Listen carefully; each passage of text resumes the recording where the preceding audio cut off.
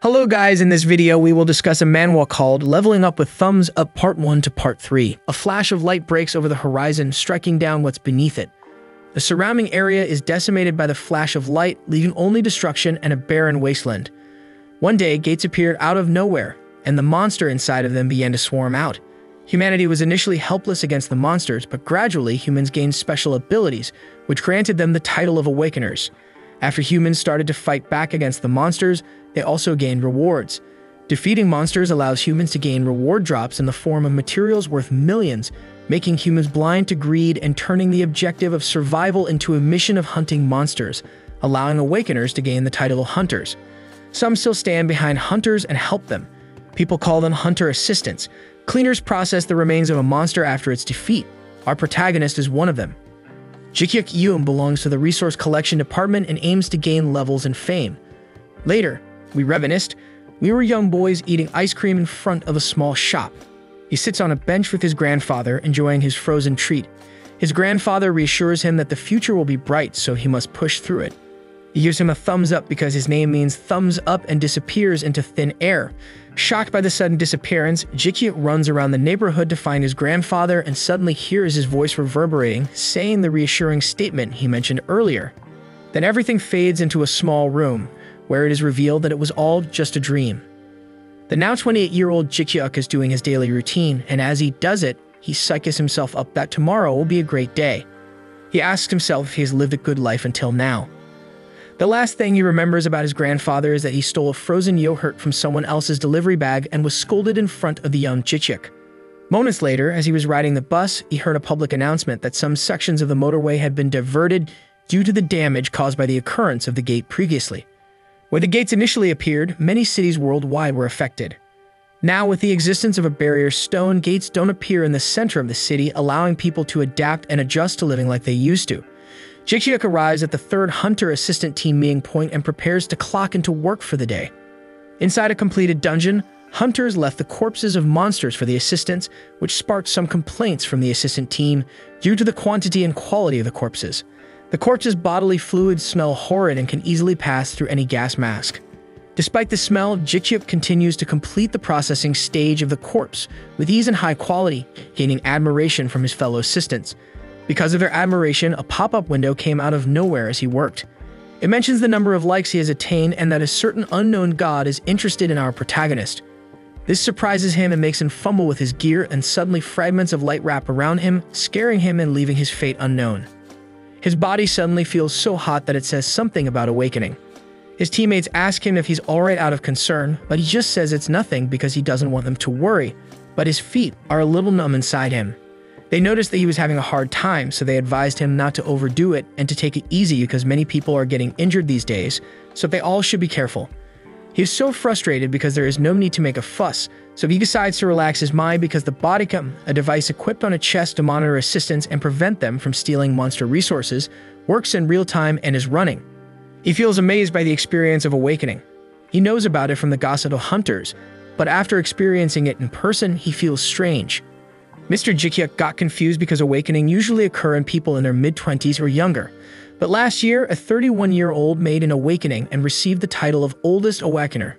Gatu keeps bothering him to check the status window, so his comrades call him out to hurry up the cleaning and go. The government granted numerous privileges to Hunters, including immunity, pensions, and even the freedom to own weapons. However, at the same time, there is a sense of duty. If a gate is created within a certain radius around the residence, the Hunters are dispatched soon because nothing is free in this world. Mr. Jikyuk didn't finish his eavesdropping when they turned into a different world. His comrades congratulate him for doing a great job. He received a point as it was more sincere, and 3 points were added as a bonus, so he already has 17 points. Inside his house, he searches for his medicines, but he finds out that there aren't any left. He thinks that if he goes hunting sight once, Jikyuk will have to lie down for 3 days, his body will hurt, and it's dangerous and difficult to do regularly because he will never know what may happen during hunting. The Gatu suddenly showed up asking for his confirmation. He got confused because why would God ask him? He knew some people were chosen by God and awakened, but it was rare for him.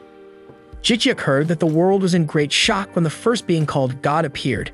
The idea that God exists must have been difficult to bear. What's even more surprising was the concept of selecting the awakened, giving them protection and even strengthening them. He tried to open the system and it worked, and he was shocked that it was working. God 2 presents that he is selected as God 2's social star because of God's interest. He must collect thumbs from others. Thumbs ups are converted into points, which can be used to grow stronger. He can now purchase stats with likes and has finally awakened, but being a God 2 social star is still a puzzle. He is still thinking of what he can do when Jichik has already awakened. At first, he thinks gaining more health and strength is better if he fights a monster that might show up before him. Still, when he was watching the hunters fight, it looked like what was important was magic because he had seen so many hunters who lost even after using skills because they lacked magic. So he decided to increase the magic stats first. According to the system, 15 likes will be deducted and his knowledge about magic has increased. If used on the body, it can temporarily increase strength and durability. It is more effective for skills. After he upgrades it to an F+ rank, only 2 likes are left. He now tried to open the skills shop, which astonished him. There are Heavenly Demon 1 flash attacks. It is a legendary sword of the Heavenly Horse. It is said to be capable of even slashing a dimension and requires swordsmanship skill over S rank, a serenade of the Archangel. A song of healing played by Archangel Gabriel. Every person who hears this song can eliminate all illnesses and curses.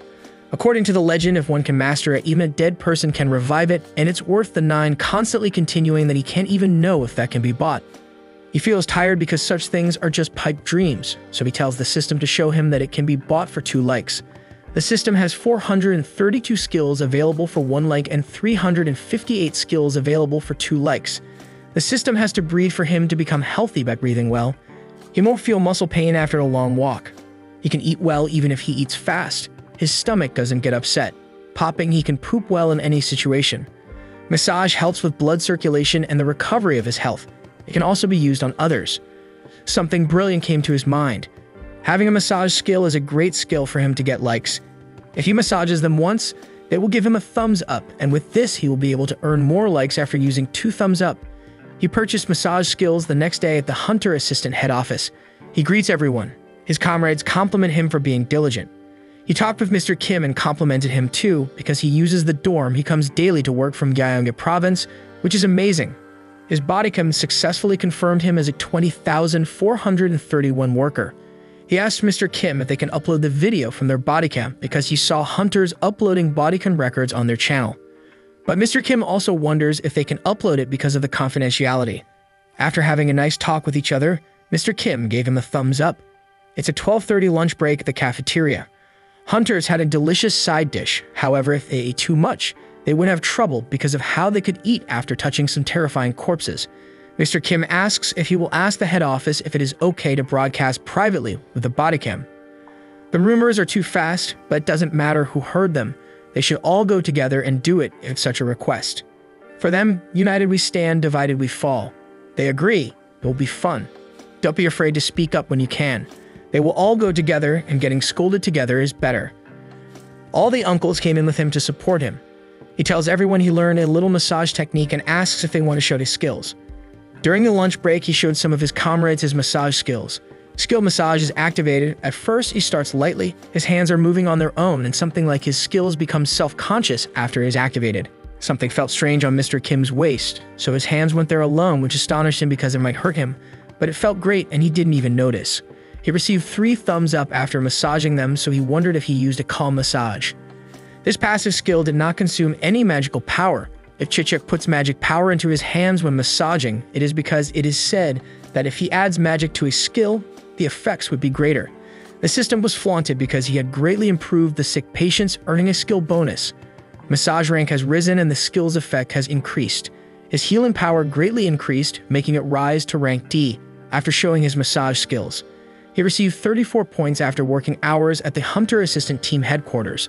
They asked for the bodycam together, but the Resource Collection Department team leader welcomed them, asking if they came in there to only ask for something like that because there were other people on the management side too. But the Resource Collection Department team leader made them all leave except for Chichik. The department leader supports him. However, he has something to ask of him. For a while, he was worried because he didn't have a suitable person. There was no need to share the profits. It was all for Chichik.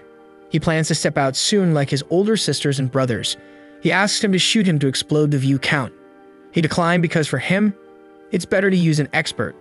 He opposes the shabbier, the better. The harsher the environment, the better. The manager is willing to give him a down payment, but if they do so, traces of funds will remain, making it difficult at this stage.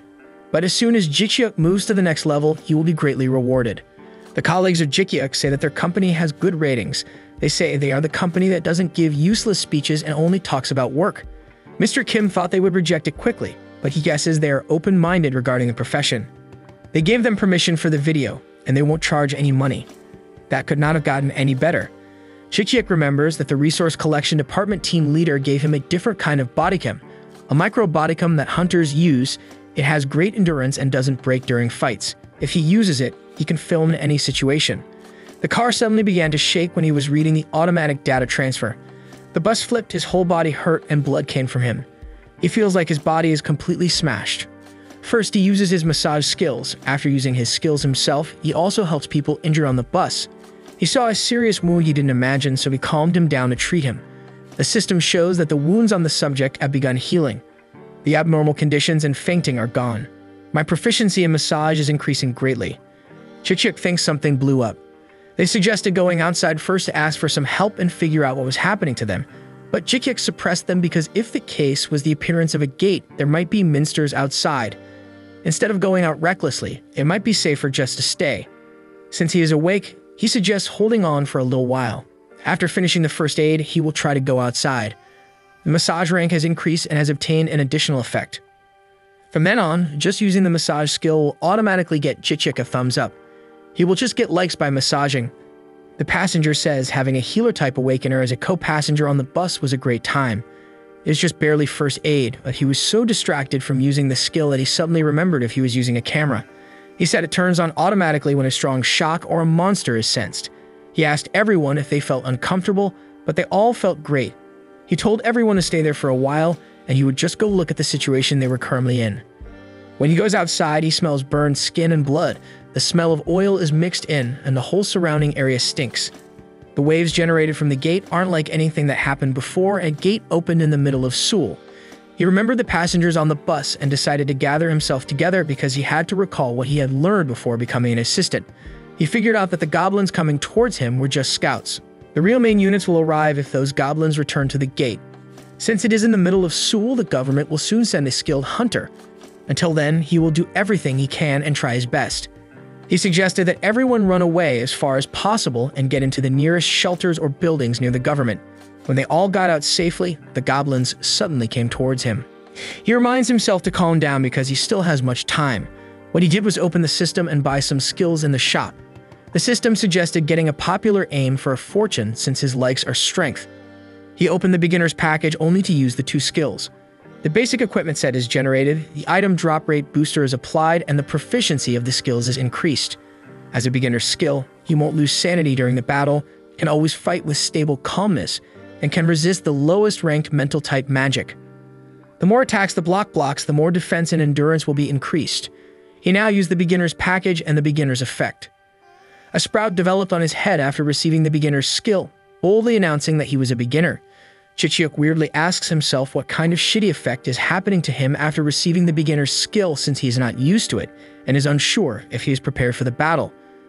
127 likes were left on him for purchasing in the store. Strength is more important since he doesn't have AoE magic or skills. Jikyuk assigned all his remaining points, which caused his D-rank strength to increase by 1 level. He immediately feels the strength coursing throughout his whole body, which will surely be enough to break the skull of a goblin.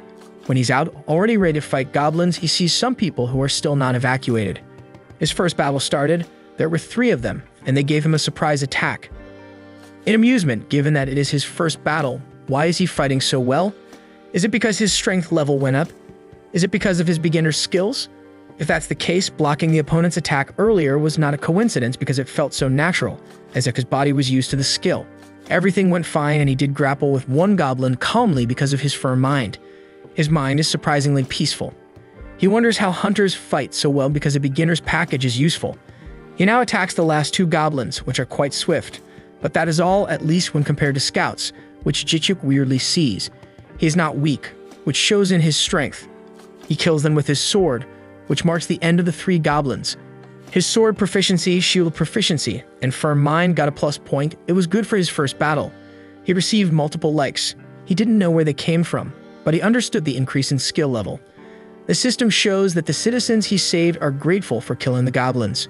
People thank him for saving them, so he already knows that the likes are from their gratitude, even from the people who watched. The comments are coming from everywhere. At that point, he knows and understands how this system works. The levels won't increase no matter how many goblins he kills. He won't even get experience from killing monsters. Only the likes can make him stronger. But now, the people were filling the thumbs up points with their cheer, but he didn't know what he would get if someone died. He has seen too many situations where hope suddenly changes into fear before the goblins spread to different places. He tried to do a shop window and search for the aggro skill, which affects the biggest area and can be used immediately. He bought one another skill called telekinesis arrow. He uses Scream of the Wild to make the goblins flaunt and use his next skill, the telekinesis arrow. His head suddenly feels like it is going to blow up. The system shows that his mana has greatly decreased. There is only a little mana left, so he invested half of his money in magic, which helped him in relieving his headache. We see that government helicopters are on their way to rescue. Chikyuk thinks it's dark already, but the hunters still aren't on the scene yet. They take taxes to do their job in such a situation because it's hard for him to fight alone. After all, he has been fighting all the goblins all day. When he thought that the main units had already arrived because of the new big figures he saw coming towards him, he didn't expect that it was a monster that he hadn't seen yet. They all look strong, are called Orchi, and are everywhere. He cannot get more likes as all the citizens have already evacuated and the hunters have finally arrived to save him. The man and wife whom he saves thank him and are about to give him money because of his gratitude that he saved his pregnant wife, but Chikyuk declines. The man is so persistent in showing his gratitude to him because Chikyuk saved his pregnant wife that, although it is not much, he wants Chikyuk to accept it. For Chikyuk, it will be embarrassing because he just did what he must do and advised them not to worry about him and to make sure to get tested. But the system shows that the two citizens are highly impressed by his integrity, so he got 100 points. A man told Chikyuk that he had been receiving thanks since earlier and admired him for his responsive attitude, and then another 30 points were added to him. The man he saved honestly told him he was afraid that the hunters would come too late, and everyone would be dead because it happens sometimes, but this time the number of casualties is high. Even though it has not been long since Chikyuk has awakened, it turns out that he has abilities befitting an all-rounder. A public official told Chikyuk that people with multiple jobs are rare like him. The organizer followed him up by saying that they would organize the resources collected from the monsters that Chikyuk had hunted and send them to Chikyuk. He has now let Chikyuk go back to rest and will get back to him soon. The system shows that the public official is grateful to him and has given him 100 points. After meeting with public officials, Chikyuk feels like he has become a real hunter. At Chikyuk's home, he lies down in bed and still feels like a dream for everything that happened to him, and he still vividly remembers fighting the goblins. The system shows him and gives him a simple quest to upload a record on YouTube to get more points, and then he will receive a complete beginner skill acquisition. Chikyuk looks at the skills, and they all look very useful. A fern mine, a sword, and worthwhile shield skills. The system told Chikyuk to put his data on YouTube, but since he does not know much about editing, he simply uploaded it. Chikyuk dreamed of his grandfather running him into an emergency room, crying, wishing his fever would go down, and telling him not to worry because they were almost at the hospital. Chikyuk keeps on crying and doesn't want to get intubated by the nurse, so her grandpa lures him by saying that if he gets shot, his fever will go down, and he will buy him an ice cream. His grandfather bought him an ice cream afterward and left him at temporary safekeeping that he had nothing else wanted but for him to grow up nice and healthy. He woke up to a beep on his phone call from Mr. Kim, asking what had happened to him and being furious, saying that he had already finished his work and gone home. Mr. Kim told him that he was awake and already on the news. Chikyuk did not absorb what he had heard and doubted it, so Mr. Kim repeatedly told him that he was on the news. Chikyuk quickly ended the phone call, doubting and astonished. On the news, he saw himself fighting over the goblins on TV, but the resolution is low.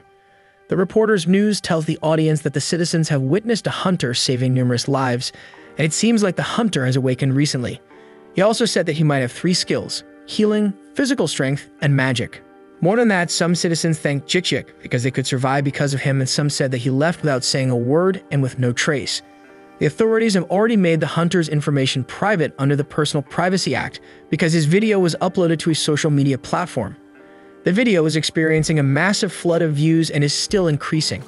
It says in the video that in the middle of the city where the gates open, a person who also appears to be an Awakener was caught saving people's lives. Chikyuk figured out that the video was captured from his bodycam and uploaded before bed. When he tried to open his system, he got 80,000 likes and is still counting, and the number of subscribers and views is increasing. The video he uploaded yesterday before he went to bed currently has 3.5 million views and 200,000 subscribers in just one night. Jikyuk can't believe that all of that is happening to him because there are a lot of videos about saving people all around the internet, which makes it unbelievable that he will get the attraction. Jikyuk computed that compared to the number of views, the likes are much less. The system messages him that the total number of likes is as follows and the number of views is not connected to the number of likes received on YouTube. Jikyuk comprehends the message and appreciates that even though it is his first time, it already has around 80,000 views. He just slept and woke up. He can't believe he is already awake or still dreaming because suddenly he became a social media star on YouTube after waking up. Someone knocks on his door, which is unusual because no one comes to Jikyuk's place often. He opened his door and was astonished at what he saw. After Human found the barrier stone that could stop the gates from opening, it were installed in different locations in densely populated cities. Since then, no gate opening has happened in the middle of a city. The interviewer on TV asks his interviewee if the experts are not surprised by the situation at the barrier stone and about the goblins. His interviewee answered that they are currently researching more, but so far they have not been able to make any concrete discoveries. On the other hand, the funds meant for purchasing the barrier stone have been decreasing yearly, and they have decreased by up to 50%. If this kind of policy does not change, there is no guarantee that such a situation will not arise elsewhere. If this kind of policy does not change, there is no guarantee that such a situation will not arise elsewhere. He agreed that it is really important to obtain the barrier stone more than anything else, but it is highly demanded in so many countries and its price is too expensive. He does not agree that it will be easy because normally there is a chance to obtain it when a 3-star dungeon, meaning the dungeon that can only be cleared by Awakener, with a higher than 100 level or higher level of the dungeon is cleared. The organization agreed that there is a possibility. The higher the level of the dungeon, the higher the chance. But the problem is that only 30 guilds can clear 3-star dungeons, and the teams that can clear 4-star dungeons are less than 5, so it is impossible to clear a 5-star dungeon in their country. As such, securing barrier stones is a matter that directly affects their survival, and they dearly need help from the government's efforts. The interviewer agreed because it was quite serious, and they wanted to see the citizens' reactions. Jikyuk opened his door, and in astonishment, he saw the team leader and asked how he knew his house. He shyly asked for a minute since he was in a bachelor's house. It was quite messy and got embarrassed.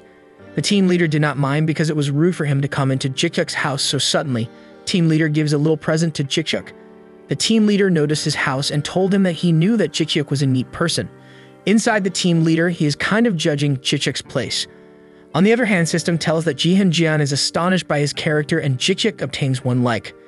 Jikyuk offered him a seat and said he would just get something to drink.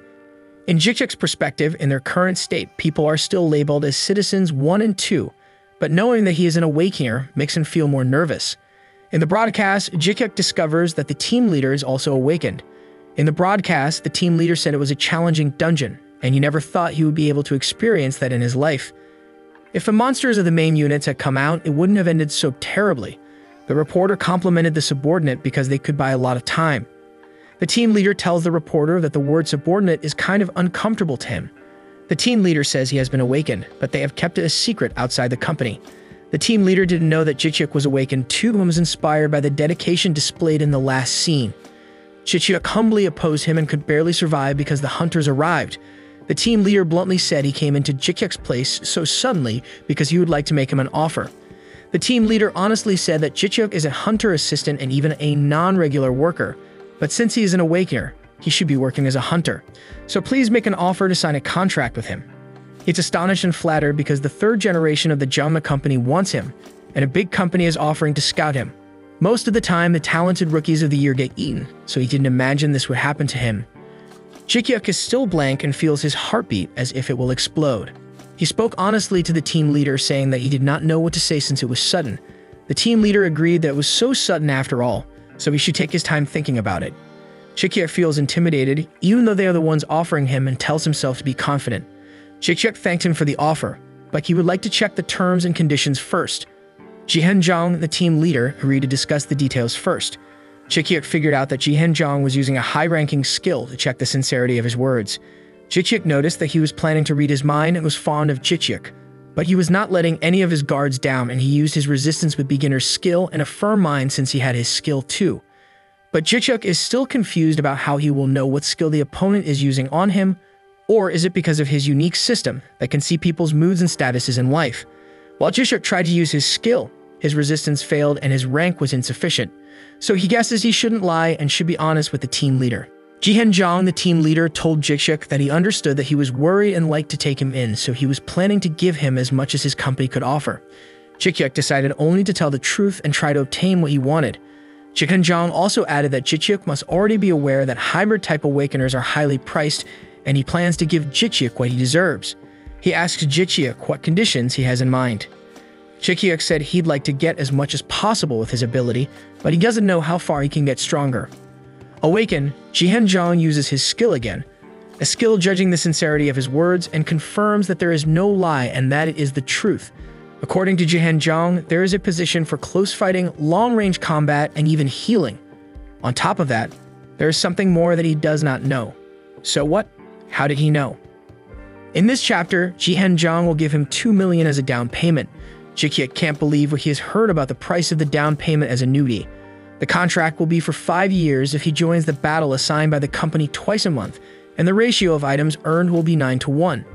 He will also get the 9 parts of the contract that Jishyuk instantly gets fascinated by because it is like an absurd condition and feels like a dream. In addition, the company will support his younger siblings' law school because they heard that his younger siblings gave up going to university because of the tuition fee. After knowing his siblings' school condition, Jishyuk was astonished at what he had heard. Jihan-jong's company is like an investigation agency. In addition to the down payment in his siblings' law school, it will also get him a manager for assistance, which means the company has high expectations from Jishyuk. Jishyuk thinks that his situation does not have a sense of reality because can someone's life change that much in just one day just by appearing in a broadcast? Jihan-jong understands him, so he already calls it a day since Jishyuk must have many thoughts running through his mind after knowing his offer, so he gives Jishyuk time to think about it. Jishyuk feels sorry for Jihan-jong because he came to his place personally, but he can't give him the right answer right away. Jihan-jong is good about it since Jishyuk should be careful when deciding about that kind of matter, as it is an important matter. Jihan-jong told him they had started preparing for his contract, which surprised Jishyuk. According to Jihan-jong, he just wanted to give him a heads up before they do it formally because this is not the time to use tricks. Jishyuk thinks that things are getting too big, and if it is alright, it is his worth, so it won't be too late to hear about other conditions. Jishyuk then told him that he would be there if he planned to schedule it for him. Jihan-jong assured him that as soon as they were ready, they would contact Jishyuk again. A few days later, they chose the auditorium within the dorm as their meeting place. Jishyuk Yoon was the hot topic of discussion in the company. He is a hybrid type that can do close combat, ranged attacks, and even healing. Without even training, Jishyuk had a strong mentality and fought scout goblins as soon as he awakened because he was the perfect rookie, with no flaws in his story that drew people's attention. He was still worried because he was young. About 30 minutes are left and Daegan company manager Hyunjin Choi feels anxious and stressed reading the manager-director's feedback about Jishyuk. The association feedback is for director Jian. The company must act calmly because they are confident. For managing director Hansel Kim, there's something called manners. It will affect both companies badly. It's like telling her to die if she can't take Jishyuk. If the Daegan company manager Hyunjin gets scared, she is the one who will lose. She guesses that Jihan is planning to make it like an auction to pressure them, but does Jihan think that Hyunjin Choi will give a shit? It's been 10 years since she has been doing her job, so Jihan does not scare her. With 10 minutes left, they announced that they would organize things since the event was about to begin. One of the reporters rants that the director told him that he got good feeling and told the reporter to take him no matter what, but what should he do? The condition offered by the managing director raises doubts that it will be enough. Hyunjin Choi saw the profile information of Jishyuk, and to summarize it, Jishyuk has no parents or relatives, only his younger sibling in law school. Jishyuk got high grades and lots of certificates. His appearance is good like that of his older brother, and Jishyuk Eon was working as a hunter's assistant to support his younger brother in his studies. That being said, they must cherish each other. Since Jishyuk's brother's law school is the K-school with good relations with their company, Hyunjin Choi decided to go with that one. The last time limit of 30 minutes is over. Jihan announced that he would assume everyone had made decisions about the offer. Jihan said that they would start with the Daehyun company. The team leader started with the Daehyun Group in order. Hyunjin Choi, the manager of the external sales department of Daehyun Group, spoke first on behalf of their company. To attract Jishyuk, she suggests that their Daehyun Group propose a down payment of 4 billion won. The contract period will be 5 years and the ratio of items earned will be 85-15. They will also help their younger brother study law at Key University and provide a housing allowance. It's twice as much as the chief of staff, and the sharing ratio is 5% less. As all people know, Daehyun Group is the best construction company in Korea, and they are willing to provide a house in a posh area of the city that has been reconstructed. Daehyun Construction is a leader in high-end apartments in Korea. Jumba Group dominates the world in the field, and Daehyun Group is leading the world in architecture and construction, where they are starting the construction of Gangnam's new town. Following the Daehyun Group, unconventional conditions from other companies followed. Ji-hyuk didn't know what he would choose because he didn't even know the odds of his abilities. Still, despite going through such a phase, Ji-hyuk had no choice but to remain calm about his abilities. He maintained his calm, probably because there were too many corpses of hunters that he had collected himself. Then finally, the Jungma Group's return. Ji-hyuk couldn't help but listen to them talk about the conditions they offered. Jihan offers him $8 billion in down payments. In addition, it will also give you a B-grade awakening stone, a gemstone, a very rare item that can awaken ordinary people. They give Ji-hyuk time to think and talk to his brothers, while the participating company is requested to summarize the contract terms. In a room with his brother, Jihan gave them the Awakener contract document, which is incredibly thick. Ji-hyuk honestly told Jihan that he still does not like it completely, because if it is like that, he thinks that he will manage to protect his brother. Jihan understands him and thinks it will be okay because he has already given Ji-hyuk a lot of room. Ji-hyuk signed an Awakener contract that will get him 8 billion won as a down payment and a B-rank awakening stone. Ji-hyuk still hasn't decided where to sign a contract after undergoing the awakening, as if all the bad clauses have been deleted. If Ji-hyuk is lucky enough, he can get an A rank that is much better than a B rank. Before Jihan left him, he wished Ji-hyuk all the best in the future. Then after signing the contract, he left him a gift, and he wanted Ji-hyuk to open it once he got back. As Ji-hyuk and his brother were about to leave, they saw Hunjin Choi, the manager of the external sales department at Daehyun. The brothers thought that she waited because of the contract when Ji-hyuk had already signed it with Jumma Group.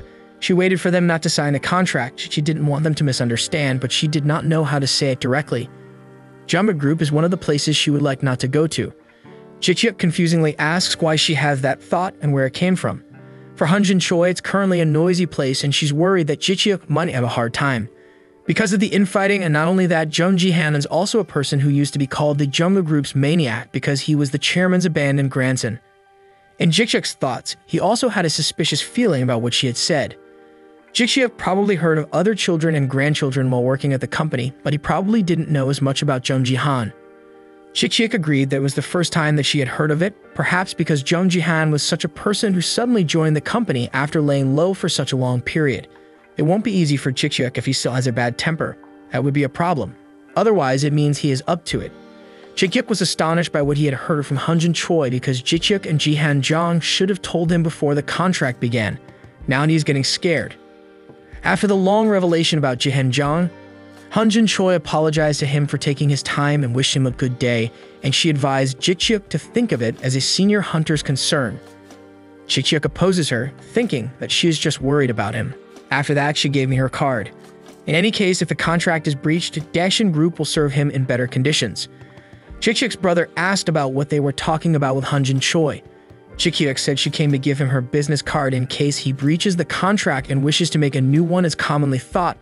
His brother expects that Hunjin Choi is trying to recruit Ji-hyuk, even though he has already signed a contract and is not giving up. Ji-hyuk unconsciously walks while looking at the building, wondering if Joan has a backstory like what Hunjin Choi told him, but right now, he looks very handsome. He's more like a picky third-generation business tycoon. Is of a naughty joke, as manager Choi said. Ji-hyuk's brother shouts at him because he has been waiting for Ji-hyuk to answer him while Ji-hyuk is walking while looking at the building. Jung Ji-han's father is the fourth son of Chairman Jungmin. The first, second, and third children are all very talented. On the other hand, it's almost like Ji-han's father, Jung In-ju, is non-existent. While he was reading some article, it suddenly got deleted, perhaps because the Jungma Group behind it must have threatened their reputation. When he was tired of thinking of any reason, he opened the gift from Jihan, which looked like an ordinary watch. Ji-hyuk opens his ga too. He thinks that he must accumulate quite a few points and check if there are any appraisal skills. For him, money is very important if you want to continue life as a hunter. Even if you get something from the dungeon, you will get scammed if you don't know the item's value. Appraisal skills are essential to knowing what is worth something and what is not. The design changed quite a bit when he opened the store. It looked like it got bigger. He searched for the appraisal skill, and the casting time should be about 10 seconds, and you should be able to learn those skills with his current abilities. He discovered that finding a skill isn't as easy as one would think. He saw the wise man's eyes, which cost 100,000 points, but he currently only has 108,000 points. He squares to himself that he needs to get his skill set evenly balanced out, but the prices are not affordable. He selected only growth-type skills among the appraisal skills. He was selected for the Eye of Observation with the grade of growth type. The skills say that they understand the essence of things. As proficiency increases, the skill level will increase and evolve into a higher skill, costing 1,580. He has successfully purchased the Eye of Observation, but is still clueless about using it. When he figured it out, he determined that he just needed to think about what he wanted to appraise, and he would get the insight. Now that he had learned the appraisal skill, he tested it on Jung Jihan's watch. Gatu flaunted that it was just a plain and durable wristwatch made by a craftsman from another dimension. It is waterproof and displays the time. It is safe even if it goes into the deep sea, and it is perfect in any situation. He can see nothing like attack and defense when he uses appraisal skills except for accurately displaying the time. But artifacts are artifacts, so he just wears them. Still, it is a good gift, as it is an item from another dimension. He yawned and opened the status window to see if his hypothesis was correct. His insight mastery got a +3, and the beginner's bonus got a +1. It had a little effect when he used it for the first time, but his skill evolved the more he used it. Even if the experience and item price adjustments are attached, the level will not rise. Skill experience is being applied as it is. As long as it is fixed at level 1, he can upgrade it with the beginner's package. The point-of-sale shop where likes are collected is very different from ordinary shops. Products marked exclusive are not sold under normal conditions. He realizes he doesn't get stronger just by hunting monsters because he needs people's attention to get liked. He purchased the skill that the top hunters on Gatu would have at the shop, which is Mana Heart of Arkadragon. It uses the heart of a magical race called a dragon to gather mana. Arcane Circle of Magic Recovery. If you draw the magic circle and stay above it, the mana recovery rate increases by 200%. Sylph's Blessing. A group of spirits will bless him. While the blessing continues, a green light will follow him, increasing attack power and agility. After learning the skill, Jichyev accumulated proficiency by using it repeatedly. At Jichek's house, he received 8 billion in his account and got a call from the team leader asking him if he had confirmed the deposit he had given. He got a knock on his door, as expected from his brother, asking if he had already received the down payment. His younger brother was amazed because it looked like money in the games. Since they both live in rented houses, they decide to start looking for a place to live together, and due to the nature of his job, he thinks that he should find a sturdy house. Jichyev got a call that his written hunter examination was over. Since he's a former hunter assistant, he is exempt from the written examination and can directly participate in the practical exams. Hunter exam, the exam that must be passed to be registered in the agency as an Awakener. It has 2 parts, written and practical, which should be passed to be registered. When registered by the agency, missions can be completed formally under the management of the government. There are many benefits given to formal hunters, but danger and responsibility follow as well. Fortunately, the people who were hunter assistants before were exempted from the written exam because the test for the assistant license is much harder than the hunter written exam. Jichyeok is worried about how she's going to study again. It isn't easy for ordinary people to work with the hunters, and when it comes to taking care of monster ecology, corpses, and poison, they are strict. It is simple to take a practical exam. He just has to move to the assigned gate and hunt in front of the inspector.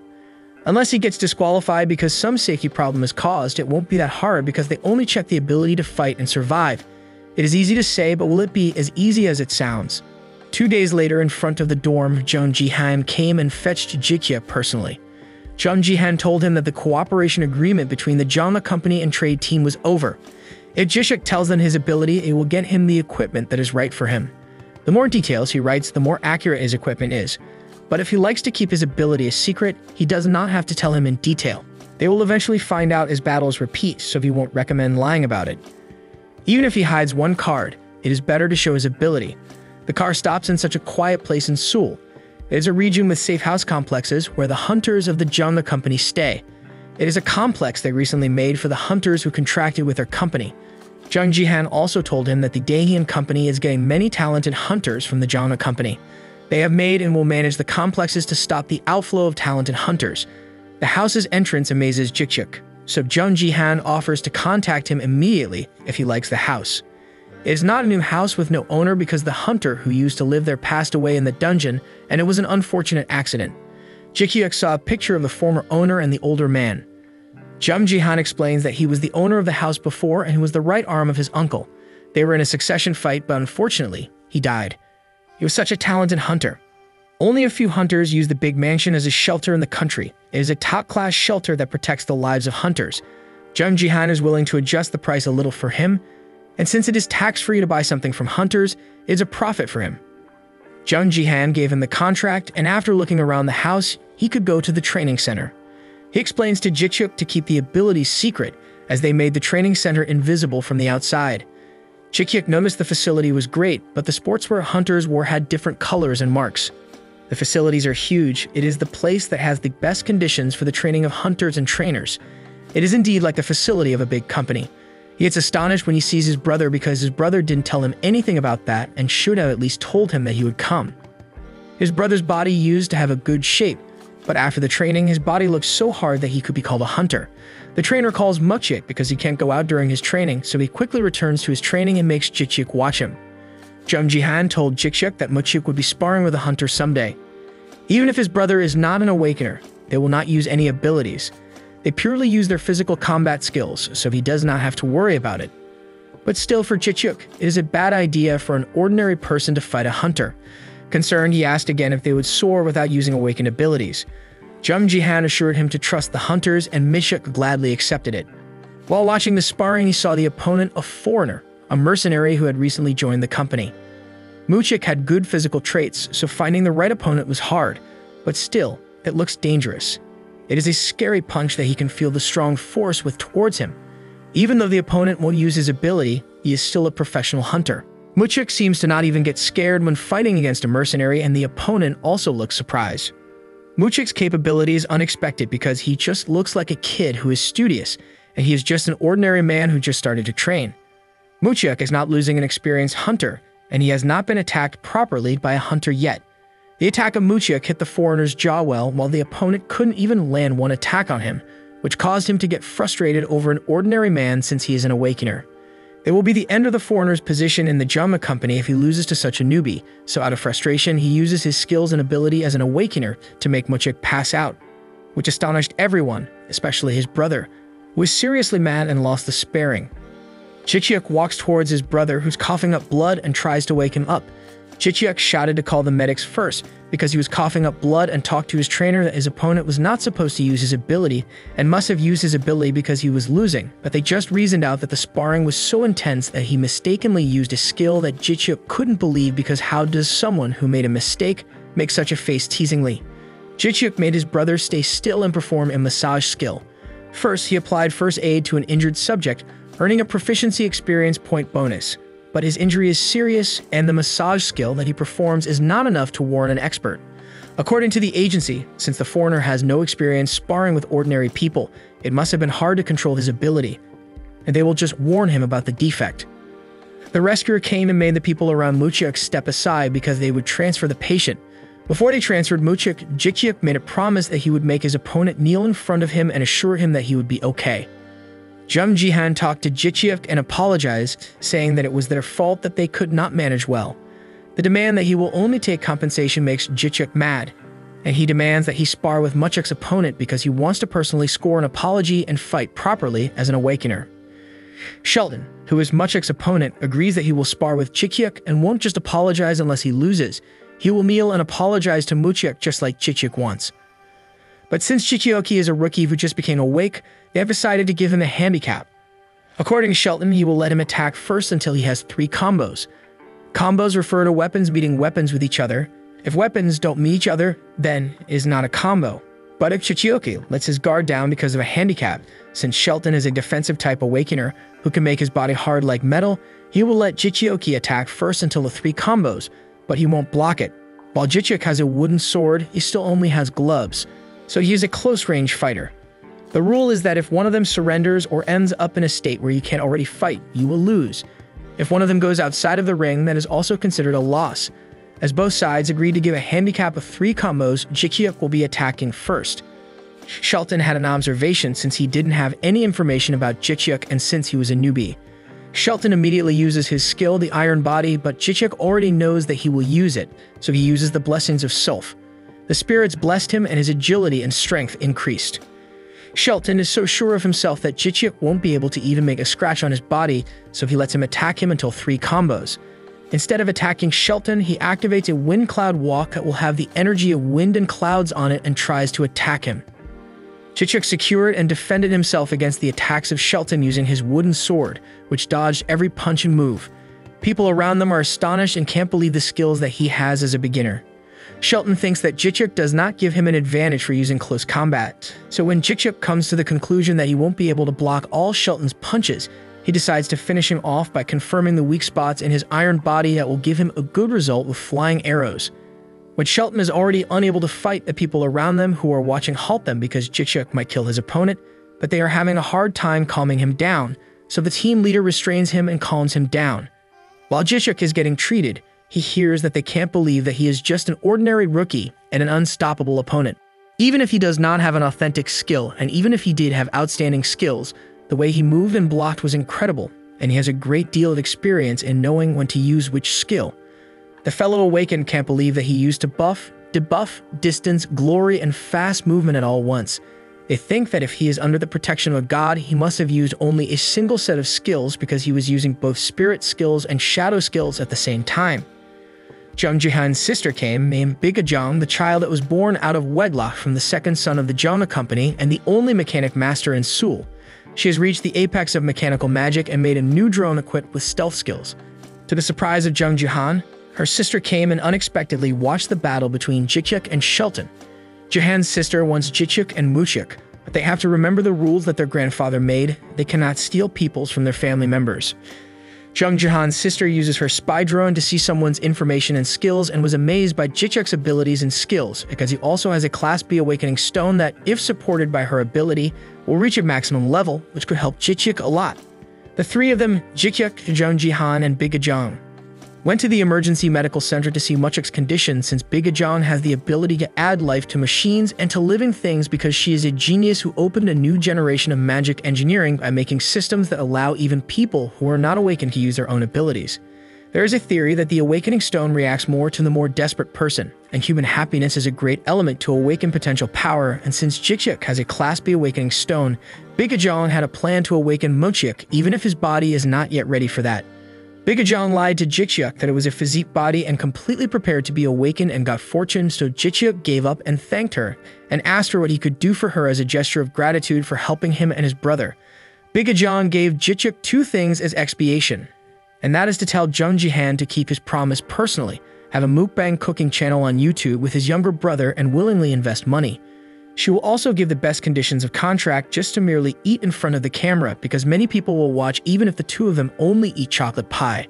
Muchik agreed to be Bigajong's human experiment and wanted to be as strong as possible, even though it might be dangerous and a procedure that is not approved by the country and will not have insurance. Muchik had a dream of himself and his brother as younger versions.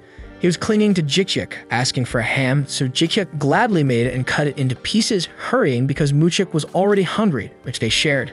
Suddenly, the ham turned weird and Jichik suddenly disappeared. Muchik constantly asks for his brother because there is this thing solidifying the place and turning into some creature that he can't explain because of the motion. He just keeps on running, doesn't know what to do, and calls for his brother. An old man wearing a Macintosh flaunted it, doubting that a child like Muchik could enter Akashic records. Since Muchik has reached the land of rightness, he has the right to receive a gift. Muchik desperately asked for anything that would help him find his brother, but since Muchik was born from ink, it won't be easy to help him out with the singularity, according to the old man. The old man uses the power that came from his hand to make Muchik disappear and bid farewell. Muchik woke up from his dream, feeling great success. Bigajong gladly felt that Muchik came back from her first test and the first experiment worked well.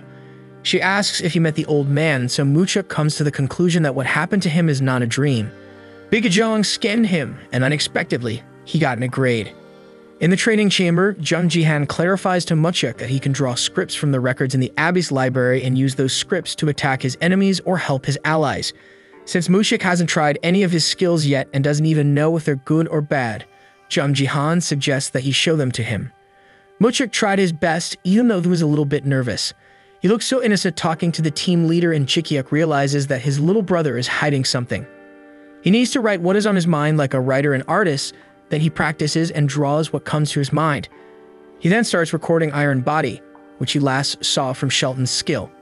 Jinchuk's body gets hard like steel, feeling the iron body that his brother recorded in his mind. That is unbelievably amazing. Since Muchuk is just starting, he can't recognize all of the scripts except Iron Body, Haste, Dense, and Light. For Jung Jihan, Muchuk has great skills, but that is still not enough for him to earn an A. Jinchuk noticed his brother's face that seemed like he was pretending to be innocent, like something else was going on that they did not know about, or perhaps Jung Jiha did not need to say everything explicitly. At the end, he did not argue with the leader. After all, he is an A-grade Awakener. Muchuk asks for the contract to be signed, which surprises them because the siblings have not heard of what is in the contract yet. Muchuk wants to sign already, and after all that happened to him in the sparring, the first experiment, negotiating, and nagging, Jung Jihan thought that he would cancel the contract in their company, claiming it as unfair training and wouldn't just sign the contract in a snap. On Muchuk's side, he thinks that it is a fair distribution of rights and interests between the two parties, so it is not unfair. Second, if he can go to a dungeon with his brother, Jinchuk, then it will certainly be advantageous for them to be on the same team. Muchuk does not want to allow his brother to go to dangerous places alone. They ride together and they die together. However, he does not want it to be a big deal. The only matter for him now is that he is already an official Awakener and got an A in an instant. Jinchuk was amazed by his brother's adept reason for wanting to sign the contract without even knowing what was behind it. It would be useless if he kept arguing about the contract. Jung Jihan, the team leader, prepares the contract and asks for Muchuk's condition because he is going to take a hunter examination since it begins with a written examination. Muchuk answered him confidently, saying that he had never scored low marks in any examination. Also, Jinchuk assured him not to worry because he was always the child who made a name for himself in the national rankings. Jung Jihan agreed with his statement since he is a law student from the best university in Korea, so he doesn't need to worry about it. Jinchuk looks happier now since he tyrannized Shelton, has shown outstanding performance with his skills, and did not get any injuries, which surprised Muchuk with his brother's skills and abilities. After all that happened, Muchuk still does not understand what receiving the letter Chaos means and asks his brother the number of gods he had received contacts from.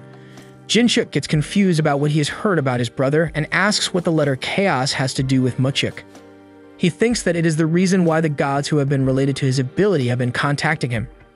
Muchuk asks his brother if it is not happening to him about the gods who show interest in him. He told his brother that there were few at first, but then there was only a note that said they were checking the system, so Jinchuk should wait for a new patch. He also advised his brother that it was not his first time experiencing it, because the ability system itself was weird even from the beginning. Jinchuk suggests going and eating, but Muchuk feels like the system is trying to block him from the beginning from being in contact with other gods. Jinchuk got confused about what he meant by blocking. Instead of answering, Muchuk withdraws his words because that must not be possible. But since Jinchuk said there was something to check in the system, he was just trying to be a guest and did not want his brother to get bothered by his thoughts, but Jinchuk doubted him. Even though there is no real direct name popping up on Muchuk's system, there is a high possibility that the Four Eyes record, the Truth's Guy, is Chan-ji, because the gods who chose him were all related to the message. Jinchuk, out of curiosity, asks who Chan-ji is. Muchuk does not know all the exact details, but it is said that Chan-ji invented the Chinese writing system. According to the rumors, he was not only an emperor but also called God. Whoever he is, no one knows what his real identity is, but one thing is certain. Chan-ji is a powerful god. Perhaps Muchuk will get a skill that is related to Chinese characters. This means there is indeed great potential for an A-class awakening. When it comes to obtaining Papyrus, the god of books and libraries, the easiest god for Muchuk that he thinks is Thoth to Egypt, he is in charge of knowledge. But since he knows the secrets of the world, he is also called the god of magic. And one of the symbols is obtaining. Jinchuk amusingly asks if he can even obtain some ancient magic skills from the god of magic in Egypt. Muchuk can probably adopt it since he is the god who found the hieroglyphs of Egypt. He must have powerful ancient magic. Jinchuk can't believe what he has heard about the letter of chaos that Muchuk got that made all the Asian gods contact his brother. The last one is close to Huanhui, which is somewhat familiar to them because they can't think of anything other than one specific person when they talk about Hangul. Muchuk also heard that a hero who is not God can also choose a hunter. Overall, there are Egyptian hieroglyphs, ancient Chinese Hanja, and even Hangul too. After hearing of his brother's concern about his gods, Jinchuk can't even guess what abilities his brother has. Jinchuk heard that an ordinary man cannot challenge the power of God and one human among the legends of the scriptures, but still Jinchuk and Mushik have to make a choice. Mushik only thinks that he can pick King Sejong, the one who invented the Korean writing system Hangul. Since the character they are currently using is King Sejong's creation, he can get a bonus on whatever he is going to do. Jinchuk agreed because if it belonged to their culture, it was normal to get stronger ability stats. Even without a reason, Mushik feels like he has to follow King Sejong. After a few weeks, the day of the practical hunter examination happens somewhere in Seoul. There are a lot of reporters who are more hard-headed than the examiners trying to get him because they are not allowed to jump on the line and need to follow the rules. Mushik predicts that not only the reporters, but the whole country must be curious about his brother Jinchuk, since he's a rookie Awakener that easily beats an experienced hunter because he had a viral video sparring with Shelton without getting a scratch on his body. The video can't hide the fact that many people admire and like Jinchuk because he is still getting several likes, which are increasing endlessly. To both surprise and delight, the CEO came to the said venue for the hunter's examination. The CEO gladly told Jinchuk the great news because he was surprised that his video was ranking #1 in recommended videos. He admires Jinchuk because with every move he makes, the citizens of their country go crazy. Jinchuk did not expect the news that his video went viral and is now in rank 1. And since he is now known, Jinchuk guessed he could not live peacefully anymore. Janjong has had a plan since Jinchuk went viral. They are now able to kick Shelton out with a good reason because the company also has a big problem with him. He was not a great hunter but caused a lot of problems. Even his uncle agreed and said that it was also a good thing to do. Janjong claims it is an advantage for what happened with Jinchuk and Shelton because people are now focusing on Jinchuk. When Janjong looked around a little, he could see lots of Mr. Jinchuk's fans. The name of the fan club was Index Finger, which is funny. The CEO also took a photo with the fan club too. Now that Jinchuk is getting more pleasure than they imagined, Janjong has high expectations of him. The coordinator of the examination announced that the candidates may proceed to the examination room already and follow their protocol and steps to verify their identity at the entrance. Jinchuk was about to leave after hearing that they needed to proceed to the examination in Mushik, but good luck to his brother. Janjong interrupted his leave and made his stop because he got someone from Jongjin, a branch company of the Jangma family. Also, it is CEO Jahanjong's company that might help him. Jinchuk got confused because of what help he might need. Janjong presents a girl who is a staff member and might help him in the hunter's exam. Jinchuk suddenly reminisces about the time when he was the hunter's assistant and all he did was just clean up the dead bodies of monsters. But now a great opportunity has happened and he is now taking a test and he is determined to pass the hunter's examination. On examination day, everyone looks so nervous, especially Jinchuk, who is getting more nervous than he imagined. The examiners will move to the changing room, get changed into inspection suits, and follow the assignment to enter the inspection room. In the changing room, they are required to change their clothes and wear the clothes that are provided by the company. While in the basic inspection room, this will be the room where the basic inspection of the hunter's body will be done. They will also be examining the hunter's lung capacity and eyesight. Next in line is Jinchuk, who enters the basic inspection room. He asked what machine he was about to enter. The inspector told him that it was a machine that measured the strength of a hunter. The inspector told him to just go inside and lie down for 1 minute. Jinchuk, confused, asks himself what strength he is talking about. Is it level or total stats? Which of the two is the inspector referring to? The inspector told him to stay still and not move. He wants Jinchuk to still lose until he says it's done. The next step is the practical test. The hunters will pick a suit suitable for the test and wait for their turn in the waiting room. While people who do not have a personal suit are required to wear the basic suit prepared for them and located in the changing room, Jinchuk got curious because he did not feel good that they had prepared a suit for the hunters when someone interrupted his thoughts and called him. She asks if the basic inspection is done because there is something that CDO Janjong wants her to give Jinchuk. He thanked her, but he did not know what she had brought. The girl answered that it was a suit for his test that was approved officially in advance. Jinchuk doubted the suit because it seemed like it did not have any special magic buffs in it. Janjong said that it is made of the skin of a black ogre, so it is resistant to heat and shock. And it is the work of a famous Italian craftsman. It must be the most expensive material he used on a suit for the test. Jinchuk humbly received the gift, but for him, Janjong did not have to do any of that because it was like spending money like crazy. The girl also handed a watch to Jinchuk because Janjong said that there was nothing wrong with it, so he could wear it. Jinchuk analyzed the watch and he guessed that it had nothing special except the fact that it wouldn't break easily because he was expecting something hidden as it was from another world. At the practical test waiting room, everyone is ready for the test wearing their suit. The suit size fits well and feels comfortable for Jinchuk. Also, quite a lot of people prepare their own suits. While preparing their own suits, one official man raised and hung one innocent-looking man using only his one hand, badly mad and shouting at him for not doing as he had told him because he put the ice in the Coke when he just told him to bring it to him. He even shouted that all the officials were like him, and there was nothing anyone could do with the official's attitude. Jinchuk walks towards them and observes that the official is familiar to him.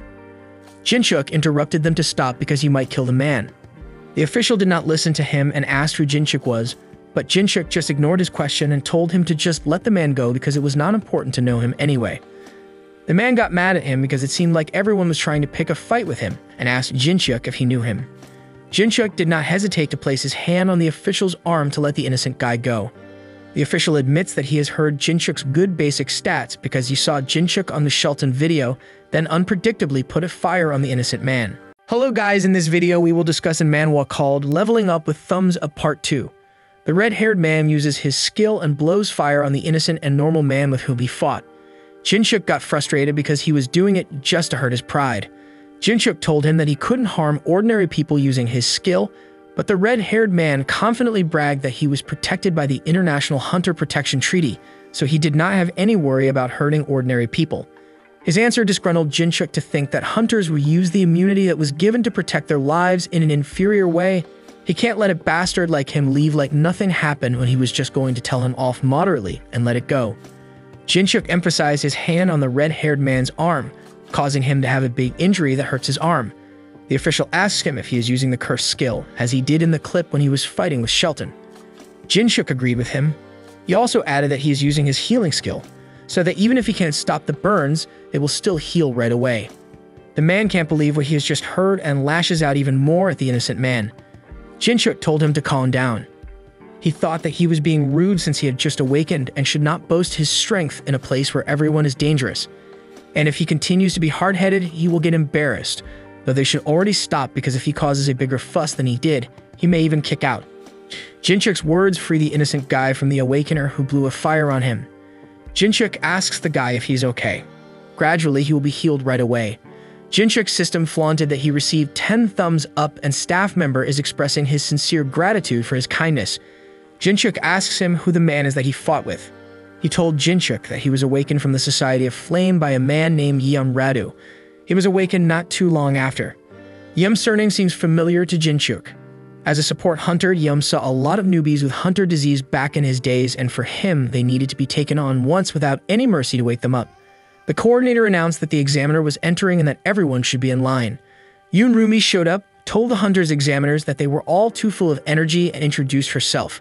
Since many of the examiners did not know her, she told the examiners that she belonged in the Politics and Military Division, the one specializing in killing or torturing a fellow awakened. Jinchuk thinks that if it's the Politics and Military Division, it isn't in the president's personal military force. Yoon Rumi honestly told the examiners that her face and name were fake, so they didn't need to think too much about her because usually an ordinary examiner comes out. But it seems like that day was not a special case. She also added that she's also dying by playing servant to mere chicks like hunters, but since there are 2 rookies in the test, directly speaking, higher-ups are very interested. Jinchuk guesses that it is him and Yum Radu that Yoon Rumi is talking about. At first, Yoon Rumi gave the being to be signed and shared. It is a memorandum stating that the government will not take responsibility if any one of them dies during the test because there are a lot of hunters with ridiculous elitism, but once they sign the contract, they are no longer citizens of the country but soldiers. In other words, that will only be their chance to turn back and do whatever they want. Jinchuk signed the contract even if it contained a scary warning. Since everyone has agreed, it will be strange to return after taking all the steps. Next, Yoon Rumi discussed the rules. The examiners will enter the dungeon and hunt, and they will be graded according to the rules. Everything that the chicks do will be recorded unless they have their own self-recording device. They can still use it if the means of communication are blocked, so social media will not work. Lastly, the examiner is the most vicious person in the history of the Politics and Military Division, so the organization does not care whether the examiner may die or not, so they should care for their own lives. Yoon Rumi once again asked everyone if there was still no one who wanted to turn back, but still, no one responded to her, so she took it as no one wanted to back out. They started to proceed to the next schedule, so Yoon Rumi instructed them to wear their blindfolds. The examinees wore blindfolds that limited their senses and were lined up into groups of 5. After choosing a weapon of their choice, they entered the dungeon through the gate. The examinees are placed in a small stone chamber built throughout the dungeon. Right now, 5 people are scattered in each corner of the dungeon. The orders are random, so the examiners cannot complain if they are teamed up with someone they don't like. They start catching the monsters at their location and go up to the crystal ball in the middle. The test is over once the crystal ball is shattered. The hunters' examiners take off their blindfolds and the test begins. Static radio frequencies filled with the screams of panic set the tone for this part of the story. Blindfolds that blocked the examinee's vision when they began the test. Our protagonist, Jikyuk Eum, just entered a facilitated dungeon for the purpose of completing his hunter's exam. He is supposed to arrive with other hunter examinees so they can work together as a team, but he is instead greeted by a blue-lit room with a grand door waiting on the other side. He opens the door and enters, then hears yells of annoyance and frustration. The source of the yelling came from Madu, a fellow hunter, who made a fuss due to his massive ego back at the preparation stage of the exam. The two loathed each other's presence and were about to engage in another argument before it was interrupted by another pair of hunters. Twin hunters, Bang Jin Ah and Jin Woo, introduced themselves to the others before proceeding to inquire about the radio broadcast. Hunters were begging for assistance on the radio due to a sudden dungeon explosion and the high risk of it converting into an irregular dungeon. Jinna asks if any of them know if this incident is part of the exam.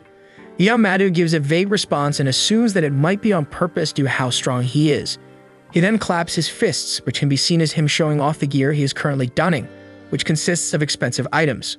Another hunter comes in from the back and is introduced as Madu's distant cousin. Jikyuk introduces himself to the twins but stops mid-sentence when he hears Madu and his cousin splitting off from the group. Jinchuk and the twins try to stop them from acting on their own. Madu, however, ignores the 3 of them with his massive ego and proceeds to move further in regardless of the consequences that may occur from their actions. Madu's cousin approaches the next door and pushes it open. The wind suddenly blows out and the cousin notices something approaching the door. A large, red, scaly arm reaches out for the cousin. Madu manages to pull his cousin out of the way. A large red monster walks out the door and is identified as a lizard man. A lizard man is something that even veteran hunters struggle with, and it is faster and stronger than a regular goblin, especially in caves due to its improved senses from its skin. Jikyuk is skeptical about the fact that the government sent out this kind of monster for beginner hunters who have yet to finish their exams. Madu and his cousin act cocky as they belittle the monster and initiate the fight as fire envelopes their fists.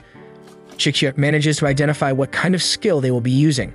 He infers that Madu will be using an area of effect flame type of skill, despite their location being a narrow stone passageway. Jikyuk then pulls out his twin blades, activates multiple skills simultaneously, and launches his next move. From outside the dungeon, CDO Ji Henjong observes the dungeon's status and notices its sudden growth at an alarming rate. There is no way to access the dungeon from the outside due to the sealing of the gate, meaning there is no way to stop the exam. The examinees have no choice but to run away and hold on until the growth stops or destroy the dungeon's core in order to survive. Existing dungeons growing as hunters level up is the definition of dungeon growth. Monsters that exist in a dungeon that is about to grow are replaced with stronger monsters, and the map becomes more complex but offers better rewards in return. All of this information is only known to one person, John Jihan. He worries for Jikyuk, for he may be a singularity that will change the future, and the sudden growth of the dungeon is proof of that. John Jihan had to make a choice. Should he keep watching from the sidelines until the end, or should he go back again? No matter how far the world moves forward, until he gets the answer that fits his standards, he will forever remain stagnant. Back inside the dungeon, Jikyuk is trying his best to block off the flames that come from Madu's attacks. He finds Madu's negligence towards his surroundings repulsive and reckless. The Gatu window pops up and reveals a quest for the protagonistic hunter. It tells him to defeat the lizardman and get out of the growing dungeon. If he manages to accomplish this, he will receive 100 thumbs up, an additional bonus, and an intermediate skill exchange ticket. This newfound information surprises Jikyuk because the dungeon that was said to be a test dungeon was actually an intermediate dungeon, which proves a higher risk of danger to the examinees. The lizardman donning deep red scales received heavy blows of intense heat. Madu sends out a flurry of flame attacks that manage to hit the monster's vital parts and defeat it. As the defeated monster falls down, another wave of monsters comes in. Madu and his cousin send one blow after another and continue to struggle as the number of enemy forces continues to increase. Jikyuk and the twins watch from the sidelines and express their annoyance towards Madu and his cousin for not having any intention to work with them as a team. Jikyuk thinks for a moment when he notices something about the monsters. He worked with the corpses of lizardmen when he was still a hunter's assistant. Their skins are normally green, which makes Jicheok infer that these lizardmen are different from ordinary lizardmen. One of the twins points out the door and mentions that Madu and his cousin are about to escape to the next room. He displays his massive ego and gives the other examinees a chance to join him by getting down on their knees and starting to beg. The twins find his actions repulsive, and then Jicheok begins to explain. Flame-attributed skills are better used to hunt monsters than injure humans, which can explain why Madu is cocky about his current position. After hearing that explanation, the twins had no choice but to agree, but they still expressed their frustrations. Jicheok then proceeds to suggest the twins join Madu since his skill set might give them higher chances of survival. The twins pause and refuse to join Madu, for he might be the type of person to use them as a shield when in danger. So they decide to team up with Jicheok, who gladly accepts their company and hopes that they will get along with him despite him saying he is lacking. The twins disagree with the idea that he is lacking due to his display of strength during the preparation stage. They then both agree to showcase their skills to Jicheok. Jin-Ah is revealed to be a blacksmith who uses a large hammer while fighting. Jin-Woo, on the other hand, uses his sewing ability to create traps and attack enemies. Jicheok wonders if this combination is a great one. He then notices that Madu and his cousin have already left, and they also prepare to leave. While catching the lizardmen, Madu and his cousin push forward without a break, while Jicheok carefully followed behind them while studying the lizardmen's inscriptions carved on the dungeon's walls with his eye of observation skill. He then discovers a hidden space behind a mural painting of a worshipping golden demon god. Jicheok asks Jin-Ah to break down the wall with her hammer. She then builds up her mana to be able to use her power hammer skill and swiftly smashes a giant hole in the wall that reveals the hidden path. They secure a passage and enter the Hidden Devil's Temple. They manage to partially remove the attention of the lizardmen as they enter the hidden path. Jin-Ah shows signs of fatigue after using her skill, which surprises Jicheok at the sight of her being exhausted after using her skill once. The three of them begin to investigate their surroundings and are surprised to see a massive space that managed to become hidden. They infer that it may be a temple, and the space that they are currently in may be a secret passage used by the ascetics. Jicheok then mentions that they can find useful hints in the murals and stone statues that can lead to other hidden paths. He then pauses for a moment and prepares a countermeasure for whatever may happen as they move forward. He casts a buff to the twins that improve their agility and attack temporarily. They proceeded to move forward, and through the passage, the three of them managed to avoid the passages filled with lizardmen. Meanwhile, Madu and his cousin continued to push their way through without knowing the existence of the hidden passageway. A few moments later, Jicheok's party finally reached the end of the passage and inferred that they may have outran Madu by quite some distance, and they prepare to leave the hidden passage. They hear incoming enemy footsteps and begin to prepare for battle. Jicheok assumes the lead role and reminds the twins to maintain formation. The three of them dash ahead and initiated the attack. Jicheok takes down a few of them by slicing them to pieces with his twin blades. Jin-Woo manages to shred one of them with his sharp teeth, and his sister bludgeons a few of them to death. Their strategy is to have the twins finish off the lizardmen that Jicheok had severely damaged. The twins begin to wonder if Jicheok really has never done this before. The sound of corpses dropping to the ground echoed throughout the passageway. Jicheok and the twins wrap things up with their recent battle. After dealing with the lizardmen, Jicheok and the twins began to take care of the corpses. They each pulled out a dagger and made incisions in the monster corpses. Blood splattered all over the place as they quickly extracted their magic crystals while collecting their blood and scales. Then Jicheok pulls out his skill from the God 2 window. He purchases Scrooge's Visionary Alchemy, which allows him to use low-cost materials for bulk productions, and luckily it is still on sale due to an event. The twins notice him plotting something and begin to watch him. Jicheok then activates the Scrooge Alchemist Survival Camp skill, which summons a complete alchemy set that includes tools, 50 empty potion bottles, and 30 neutralizers. The twins are surprised by what they are seeing, and Jicheok explains that he just learned an alchemy skill, which confuses the twins even more. He proceeds to tell them that they will use their newly acquired monster materials to test out his new skill. Purple liquid began to boil aggressively while emitting an ominous aura. A pop-up window then explains that Jicheok's success rate has dropped significantly due to his low level of alchemy. The current success rate is 30%, and due to this, failure is inevitable and the used materials are destroyed. It takes a few more attempts before Jicheok finally has a successful result. Fireworks started to launch from the cauldron and explode while he showcased his success. The result was a lizardman's stamina booster, an ancient stamina booster made by using lizardman materials. It's a highly concentrated stamina potion used to constantly regenerate physical and mental wounds and increase agility for 6 hours. Chichiuk infers that the potion would sell for a few 100,000 won per bottle. After a few more attempts, a total of 5 bottles were made after a series of failures and successes. After that, they had a repeating cycle of killing and extracting ingredients from the lizardmen and converting those ingredients into items. The number of likes Chichiuk received was steadily increasing. After finishing off another wave of lizardmen, Chichiuk received a notification that he had received a total of 100 likes, which resulted in the completion of the bonus quest, and that surprised him. The Gatu window then asks if he would like to receive the bonus reward now despite not clearing the main quest yet. He accepts without hesitation and receives a notification that his system will be updated, which surprises him. A rapid flow of mana enveloped the Gatu window for a moment, then notified Chichiuk that the update was complete. The update includes that from now on, he can receive likes from his enemies as well, which confuses him. Suddenly, a couple more lizardmen came sprinting towards Chichiuk. He prepares to counterattack it by dashing towards the upcoming monsters, and he manages to slice off their necks and limbs. Mid-fight, he receives a notification that the fear he is causing by the fight is allowing him to receive likes from his enemies. Chichiuk expresses his favorability for the new update as he kills another wave of the twins. He thinks to himself that this update feels like cheating. They then finish off the remaining lizardmen, and by the time they were about to be exhausted from battling the lizardmen, they notice something at the end of the passage. A huge door awaits at the end of the passage, and they infer that it is the boss's room. The twins express their excitement for their progress and ask Chichiuk if they are almost done with the dungeon. He pauses for a moment and replies that he is not sure, but a boss monster will usually be waiting at the end of the dungeon. They haven't seen the boss monster yet on their way here, so he will definitely be behind the door. The twins worry about the boss monster when, all of a sudden, the door behind them slams wide open. Yells of constant taunting came out of the open doors, and they came from Yam Madu, his cousin, and other hunter examinees. Yam Madu expresses his sarcasm by telling Chichiuk and his party that they impressed him, and that Yam Madu did not think they could make it to where they are in one piece. Chichiuk is a bit down about the fact that Yam Madu is still alive, but is surprised by the number of people behind him and is wondering if other examinees joined Yam Madu's party. Chichiuk and the twins remain silent and stared at Yam Madu and his large party approaching them.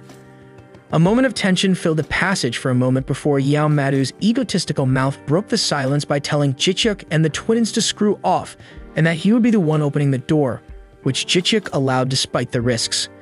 Chichiuk allows Yam Madu to be controlled by his own ego and opens the grand doors that lead into the boss room despite not knowing what dangers may be waiting on the other side. Yam Madu scopes out the initial area behind the door for any possible dangers. He gives the all-clear before setting off to venture further inside the boss's room.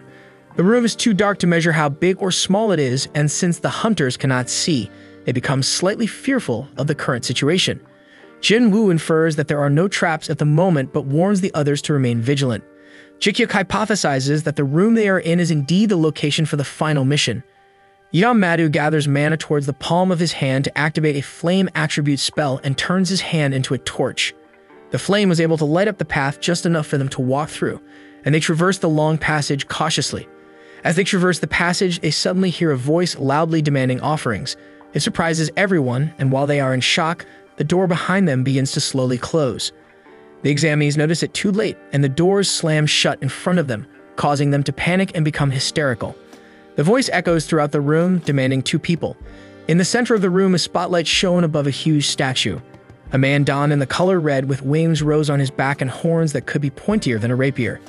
It catches everyone's attention, and they slowly realize that the statue is actually a demon.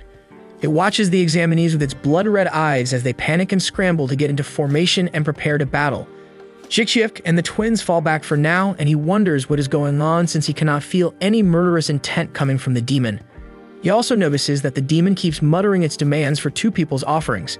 Everyone had already moved away from the demon and begun to observe and strategize a plan. Yam Madu's cousin mentions that the demon does not move at all and keeps on asking for offerings. Yam Madu agrees and wonders if it is some kind of trick or maybe they do not have to fight it at all. Chichiuk volunteers to scout and investigate the demon, which makes even the egotistical Yam Madu compliment him for his fearlessness.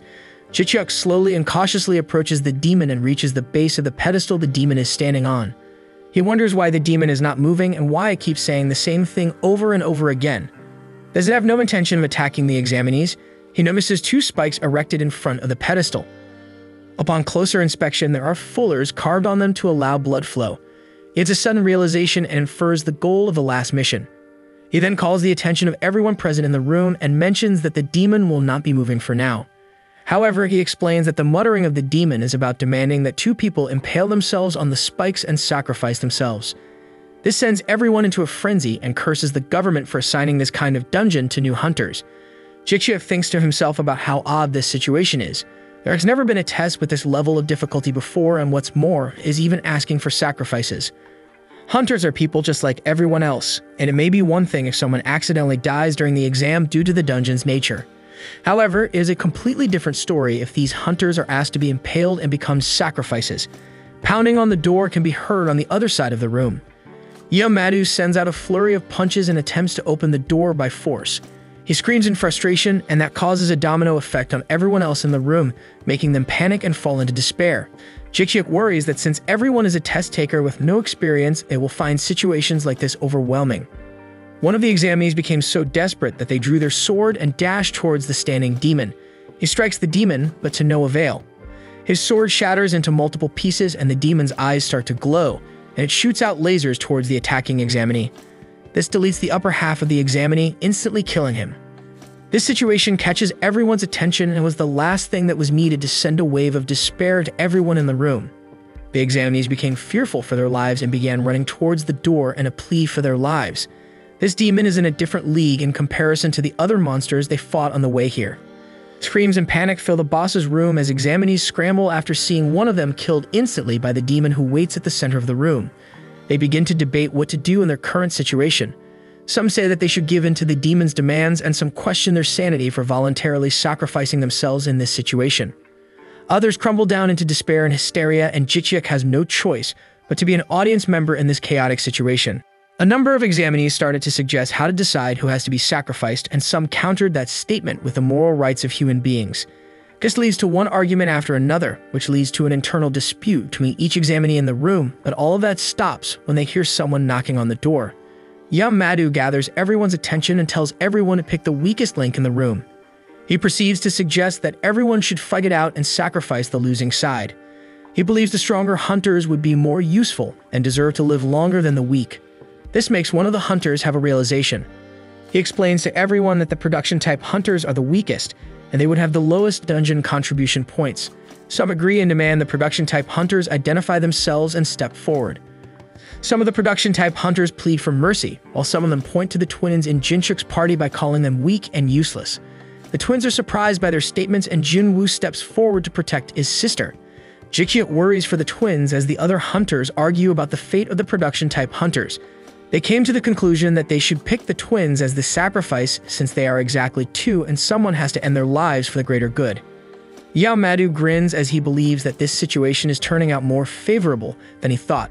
Seeing how the person he hates managed to bring those twins all the way to the boss's room, he becomes curious about how the situation will unfold and wants to see Jichyuk struggle after the humiliation he dealt to Yamadu. Jichyuk cannot completely hate the examinees who are targeting the twins because he already knows how weak humans are. Everyone struggles to live in fear, as long as they are not the victims. Jichyuk tries to gain everyone's attention and tries his best to straighten out everyone's thoughts before they attempt to become murderers. He explains to the examinees that if they sacrifice innocent people, all 18 of them will become murderers. So he suggests that if they fight together, they can avoid any unnecessary bloodshed, and he hopes everyone will join him. He tells everyone that there are no dungeons that cannot be conquered. There was a moment of silence before they all began to agree with Jichyuk. But they still hesitated because they couldn't guarantee that there wouldn't be any victims. He strongly replies that if that happens, they will find another way that will let everyone live. The other examinees still express their hesitation, but Jichyuk reassures them that he will be taking the lead, and if anything bad happens, he pleads with them to sacrifice him. He then asks if that is enough for them to trust him. The room fills with the voice of the examinees' discussions and debates, and Jichyuk has to make sure everyone does not lose their sense of reason, and then formulate a plan after that. He then receives notifications from people who agreed with him and were encouraged by what he said. Jin An notices the change and praises Jichyuk for removing the hostility in the examinee's eyes, and he replies that it is only the beginning. Moments later, seeing how confident Jichyuk is, the examinees began to come to their senses and started to prepare to overcome this crisis. Jichyuk receives another notification, which points out that he has fully mastered the Eyes of Observation skill. The skill has evolved into a new one called Eyes of Insight, which allows him to assess more objects in detail and view the statuses of some monsters. Once the skill Eye of Insight has been completely mastered, it will be able to evolve to the skill Eye of Penetration. He infers that the reason he was able to fully master the skill is probably because of the murals and paintings that he had to identify along the way. He tests out his newly evolved skill on the demon that is waiting in the middle of the room. The skill reveals that the demon is actually a greater demon that has the water attribute, and its level and weakness remain hidden. It is waiting in the temple to evolve and become a stronger demon by receiving 2 Awakeners as sacrifices and evolving into a big-scale demon barren. Jichiuk gathers the attention of the test takers and relays the information that he just gathered, learning that it must be weak to wood and lightning attribute attacks. Moments later, Jinna proceeds to use her blacksmith skills to buff Jichiuk's weapons, which will last for an hour. Jichiuk then leads the charge of attack towards the greater demon, and he summons a low-ranking spirit of darkness before landing their first attack. Jichiuk summons the Black Dragon of Darkness spirit by reciting a certain chant, which catches everyone's attention, and they cannot help but feel impressed by his abilities. He then confirms from the demon's previous attack that a ray of light would be shot from his eyes, and he will act in self-defense. The demon threatens our protagonist as he dashes in and plans to use all the darkness bottled up inside during his secondary school days. The low-ranking spirit of darkness that he summoned is inflicting a curse on the demon's eyes at a rapid pace, which catches the greater demon off guard. It tries to blast the darkness that binds his vision with his laser eyes, but it is proven to be useless and continues to struggle. The examinees are astonished by the effect of Jichiuk's ability. Jichiuk's gamble was worth it. Earlier during the first attempt of attack, Jichiuk could tell that the greater demon had relatively low magic resistance, but instead had high physical attack resistance when he blocked and shattered the sword, and it had high magic attack power by the display of its attacks.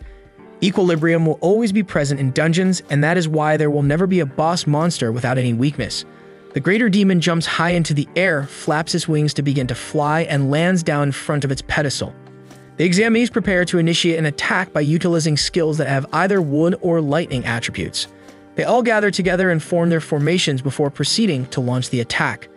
The level of a dungeon can be easily estimated by looking at its monsters, and that is why many experts believe in dungeon administrators, that dungeons never occur naturally and someone must manually balance them. The greater demon swings its flailing arms around, hoping it will hit the examinees. The greater demon manages to hit quite a few of them while taunting them ominously. A hunter almost gets sliced by the greater demon, but gets blocked by Jichiuk's blade. Jichiuk taunts the greater demon because he thought it would be slow considering how long it took it to shoot the beam of light from its eyes, but that was his mistake. This also disproves his dungeon balance theory. The demon identifies Jichiuk as the caster who took his vision, which allows Jichiuk to taunt the greater demon by saying that it is sad that it was not able to kill him with his laser beam. Jichiuk has to do his best to keep drawing the greater demon's attention so that the other examinees can attack its back. He then takes a huge step back and taunts the greater demon as he activates his provocation skill, Scream of the Wild. He leads the greater demon into a chase that ends with the greater demon slamming its face against the door at the end of the room. The greater demon is impressed by Jichiuk's skills and tactics as it sends a flurry of slashes towards him. Jichiuk manages to dodge the greater demon's attacks, but he cannot maintain it forever, and the other examinees cannot help him because the target is too fast for them. Jichiuk dodges a punch from the greater demon and steps on its shadow, then activates the Shadow Steel skill. Upon activation of the skill, the greater demon's movement speed and part of his defense have been reduced, and Jichiuk absorbs the stolen movement and speed. This gives the examinees an advantage, and the greater demon, on the other hand, feels the effects of the skill. The mana that filled the room trembled as the examinees launched barrages of projectile-type spells with various attributes embedded in them and created an explosion on impact. The examinees are giving it their all to damage the greater demon, and Jichiuk encourages everyone to keep it up as they heavily damage the greater demon. The tough exterior of the greater demon began to visibly crack from the damage of the attacks, but this made the greater demon smirk and taunt the examinees. The greater demon pushes through the attacks, which catch Jichiuk off guard, and now everyone is at risk of danger. The greater demon flies through walls of flames, magic, and mana with ease, and some of the examinees get caught off guard, but a yell echoes throughout the room. A man with a pair of red boots catches everyone's attention. Yamadu musters all the mana he can and focuses it on the palms of his hands. The gathered mana ignites with the use of the flame attribute and sets a flame that rises up chaotically. Yamadu tells everyone to get out of his way, for he will be the one who deals the final blow to the greater demon as he gets into his battle stance. Balls of fire make their way towards the greater demon with the intent of ending life. Yamadu displays his maximum firepower as he launches one fireball after another and dashes towards the greater demon. The greater demon senses the upcoming projectiles and tries to defend itself, only to fail in the process. The flurry of fireballs land on the greater demon and its surroundings, and each fireball erupts into massive explosions that fill the room with flame and embers, and the greater demon gets enveloped by the impact of the attack. The greater demon jumps out of the flames and drops to his knees. Yamadu continues to taunt the greater demon and manages to get close to it. He then wraps his fists with fiery flames and sends a flurry of blows in the greater demon's direction. However, the greater demon does not find the rampaging Yamadu difficult and dodges his attacks with ease. The more his attacks do not reach the greater demon, the more Yamadu becomes frustrated. The greater demon takes advantage of his frustration and proceeds to taunt him by saying his combatability is quite lacking in comparison to his skills. Clouded by frustration, Yamadu did not notice the greater demon backflipping above him. The greater demon lands and then sends the surprised Yamadu flying across the room and slamming his body against the boss room's walls.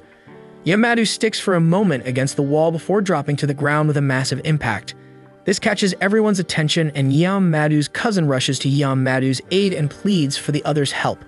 He checks out Yamadu's condition and tells everyone that he is alright. Chichik questions his train of thought, for he rushed into a stronger enemy without any evasive skills. The greater demon laughs ominously at the examinees and commends them for their effort to annoy it. One of the examinees notices something on the greater demon's back. Below its wings is an exposed part of its body that is not protected by the hard exterior, which means their attacks are starting to work on the greater demon.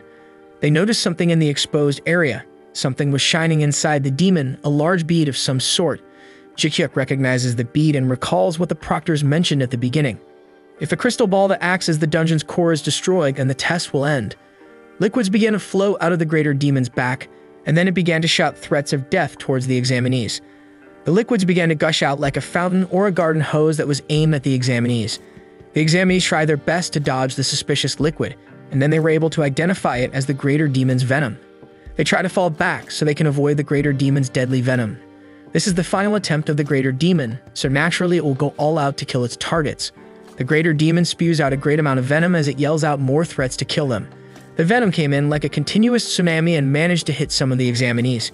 Jikyuk dodges the venom and strategizes a plan on how to defeat the greater demon. He then concluded that he had no choice but to use a certain item. He pulls out a bottle that contains Lizardman's Berserker pills. It reduces the user's stamina in exchange for increasing all their stats, and overconsumption may lead to the user's death. The effects of the pill only last for 30 seconds, which is a gamble that Jikyuk has no choice but to take. He quickly pops the pill into his mouth and the countdown begins. He swallows the pill, and then a surge of energy flows inside of him. His eyes turn red, and the status window mentions that his stats have been increased by 200%, but that he is losing stamina at an alarming rate. It then mentions that Jikyuk will perish after 30 seconds, so he has to remove the pill's effect in time. He then opens the U2 window and invests all his remaining likes into his strength. By consuming all his likes, his strength stat has grown to a B rank, and with the Berserker pill's effect, he has temporarily gained an S rank. Mana flows out of Jikyuk's body as the muscles in his body expand and harden. He can feel the energy flowing into his body, but he can also feel his life force being drained at a rapid pace. The greater demon just gushed out another wave of venom and asked the examinees if they could keep going, to which Jikyuk quickly responded behind it. This catches the greater demon off guard as the Berserk examinee, Jikyuk, dashes towards it. Time is currently running out, and Jikyuk dashes towards the greater demon and knocks it meters away. Jikyuk soars from the air towards the greater demon and stabs it with one of his twin blades in the chest. He has to finish off the greater demon in less than 20 seconds if he wants to live. The great demon is surprised by the sudden growth of strength in his attacker. He then rips out both the greater demon's wings and breaks open the greater demon's hard red shell, exposing the large bead inside of it. Jikyuk raises his blade and strikes the bead. A few seconds later, with less than 10 seconds remaining, Jikyuk barrages the large bead with multiple slashes from his twin blades. As plentiful as his strikes were, the bead remains intact and time is running out. Jikyuk is starting to become desperate after every passing hit. The bead is too hard to the point that it even shatters one of his twin blades, but despite that, he does not stop striking it as hard as he can and hopes that it will break anytime soon. Then at last, at the center of the bead is a large crack, and Jikyuk does not hesitate to seize this opportunity. He uses his broken blades and stabs the crack multiple times with his remaining time left. The time is up, and the bead is now partially shattered. The Berserker buff is being deactivated and he has spent a great deal of stamina. As a result of using the buff, Jikyuk feels a shock throughout his body, and then he will lose consciousness in 10 seconds. As Jikyuk's consciousness fades away, the bead explodes and releases massive waves of mana and energy. Jikyuk's body launches high in the air from the blast of mana, and inside his thoughts, we hear his thoughts about the Berserker pill and how it was only needed in emergencies. But thanks to it, they survived. He crashes into the ground and finally loses consciousness.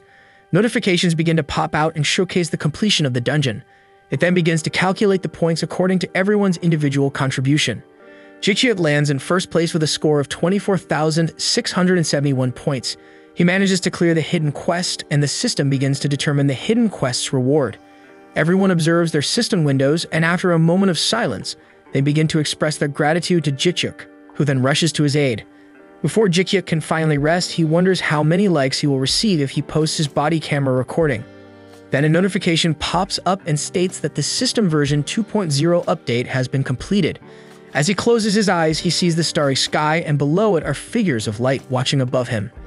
A notification states that the gods have taken notice of him. Outside the dungeon gate is a crowd of multiple people that consists of reporters, hunters, and bystanders. They are all curious about the fate of the examinees who are stuck inside. In a different area that is slightly away from the gate, Politics and Military Division member Yoon Rumi is on standby and is annoyed by the presence of the reporters. Her subordinate approaches her and lets her know that the rescue team is on standby. He also lets her know that the reaction energy that they got from the dungeons is comparable to a B-rank dungeon, and that the dungeon gate will reappear soon. Yoon Rumi could not believe the current situation. The gate chosen was to be used as a test dungeon due to its low difficulty level. Failure is an often occurring occurrence, but there has never been an incident where someone has died in this dungeon. She then explains that she has prepared the safety measures to the best of her abilities, but if the dungeon suddenly grows into a B rank, then it would be disastrous. She worries about the lives of the examinees who are stuck inside and wonders how many of them will survive. She thinks so deeply about this situation that she does not hear the upcoming footsteps approaching her. An arm reaches out to her and places its hand on Yoon Rumi's shoulder. It grabs her attention, and she wonders who is touching her. She is greeted by a familiar face as they ask her what's with the serious look on her face. It is the mechanical genius who greets her. Big Ajong sucks on her lollipop as she faces Yoon Rumi and smirks in front of her. She then pulls out her lollipop and points it towards what is revealed to be her junior, offering her a taste of her sweets. A fleet of white discs can be seen hovering over Big Ajong and her junior Yoon Rumi. Yoon Rumi is surprised and impressed by the number and quantity of these discs. The discs approach the large gate, and they begin to emit beams of light that aim in the direction of the gate. These floating discs are revealed to be medical drones that are provided by the mechanical genius, Big Ajong. Yoon Rumi tells her that she already requested medical drones from the Ministry of Governmental Affairs, but Big Ajong replies by saying that the drones she provided are medical drones with a few extra features. Yoon Rumi is in no position to refuse Big Ajong's support, which forces a smile for her. She can bet that those people from the Ministry of Governmental Affairs also know that the bonus feature of Big Ajong's drones is meant to explore this world. The gate then shows signs of finally opening, which kickstarts the personnel on standby to get into gear and wait for what is about to come out. The rescue team waits by the gate and sees the examinees running out of it in waves. The examinees shout out and express their success, and they get to experience freedom. The rescue team runs in to aid the injured and escorts them to a safe area. Yoon Rumi scopes out the area and is surprised by the conditions of the examinees. The reporters take notice of their conditions as well and are curious about what happened. Some of them even said that there should be more people coming out and worrying about this situation. Young Madu is carried on the shoulder of his cousin. He expresses his frustration as he walks out. Yoon Rumi and Big Ajong are curious if Young Madu will be the ace of this test. Big Ajong explains that Young Madu's flame attribute gives him a great advantage in monster hunting. The reporters bombard the injured Young Madu with questions about his ranking in the test. Young Madu yells out his frustration to the reporters and is frustrated that someone else took first place away from him. They are confused and curious about who Young Madu is talking about. They begin to hear screams of pleas coming from the front of the gate and focus their attention on that area. The twins carry out an unconscious Jikyuk and plead for help to save their savior. A convoy of ambulances begins to roll out to escort the injured to the hospitals. Reporters begin to pack up so they can catch up to them despite not knowing which hospitals the injured will be escorted to. But they could not care any less because a super rookie that is among them was able to beat a B-rank dungeon. That hunter and this incident will make headlines all over the world. They put their priorities on Eom Jikyuk and put aside Yeom Madu's story in reserve. In one of the ambulances, Jik-Chik slowly regains consciousness. His brother Muchik is by his side, making sure his big brother is okay and telling him that they will reach the hospital soon. Jik-Chik then tells Muchik something about his USB. Muchik reassures him that he brought it with him and is speechless at the fact that it is the first thing he asks for. He pulls out a USB from his pocket, explains that it is the one with the largest capacity, and hands it over to the barely conscious Jik-Chik. He then uses the omnidirectional video skill, which sends the saved data over to the USB and hands it over to Muchik. Muchik reassures his brother that he will post everything on the USB before Jik-Chik goes back to being unconscious.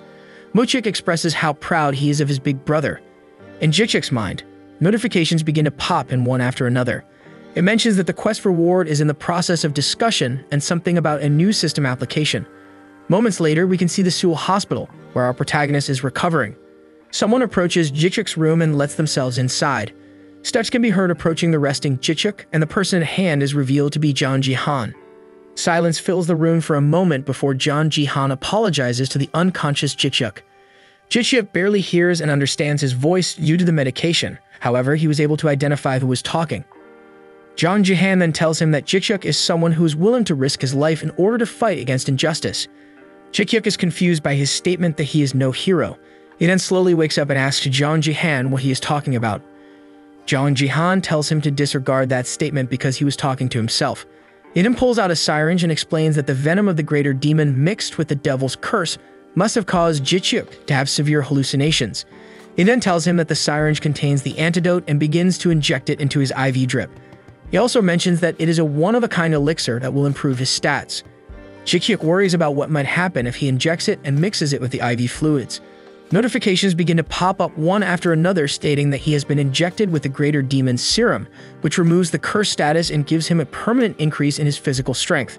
His pain begins to gradually go away, and he hears John Ji-han stepping out of the room. As he leaves, he tells Jik-Chik to be careful of the curse when he begins to catch a demigod next time, or you can have someone else deal a final blow, but he knows that Jik-Chik is not someone who would do that. He then bids him a great rest and hopes he can take care of his own body next time. Jik-Chik finally wakes up and gets to inspect his surroundings. He gets off the bed and walks around the room. The room really impresses Jik-Chik for its size and luxury, and he has John Ji-han to thank for that. Jik-Chik steps outside his room and inspects the surrounding area, and in that hallway, something catches his eye.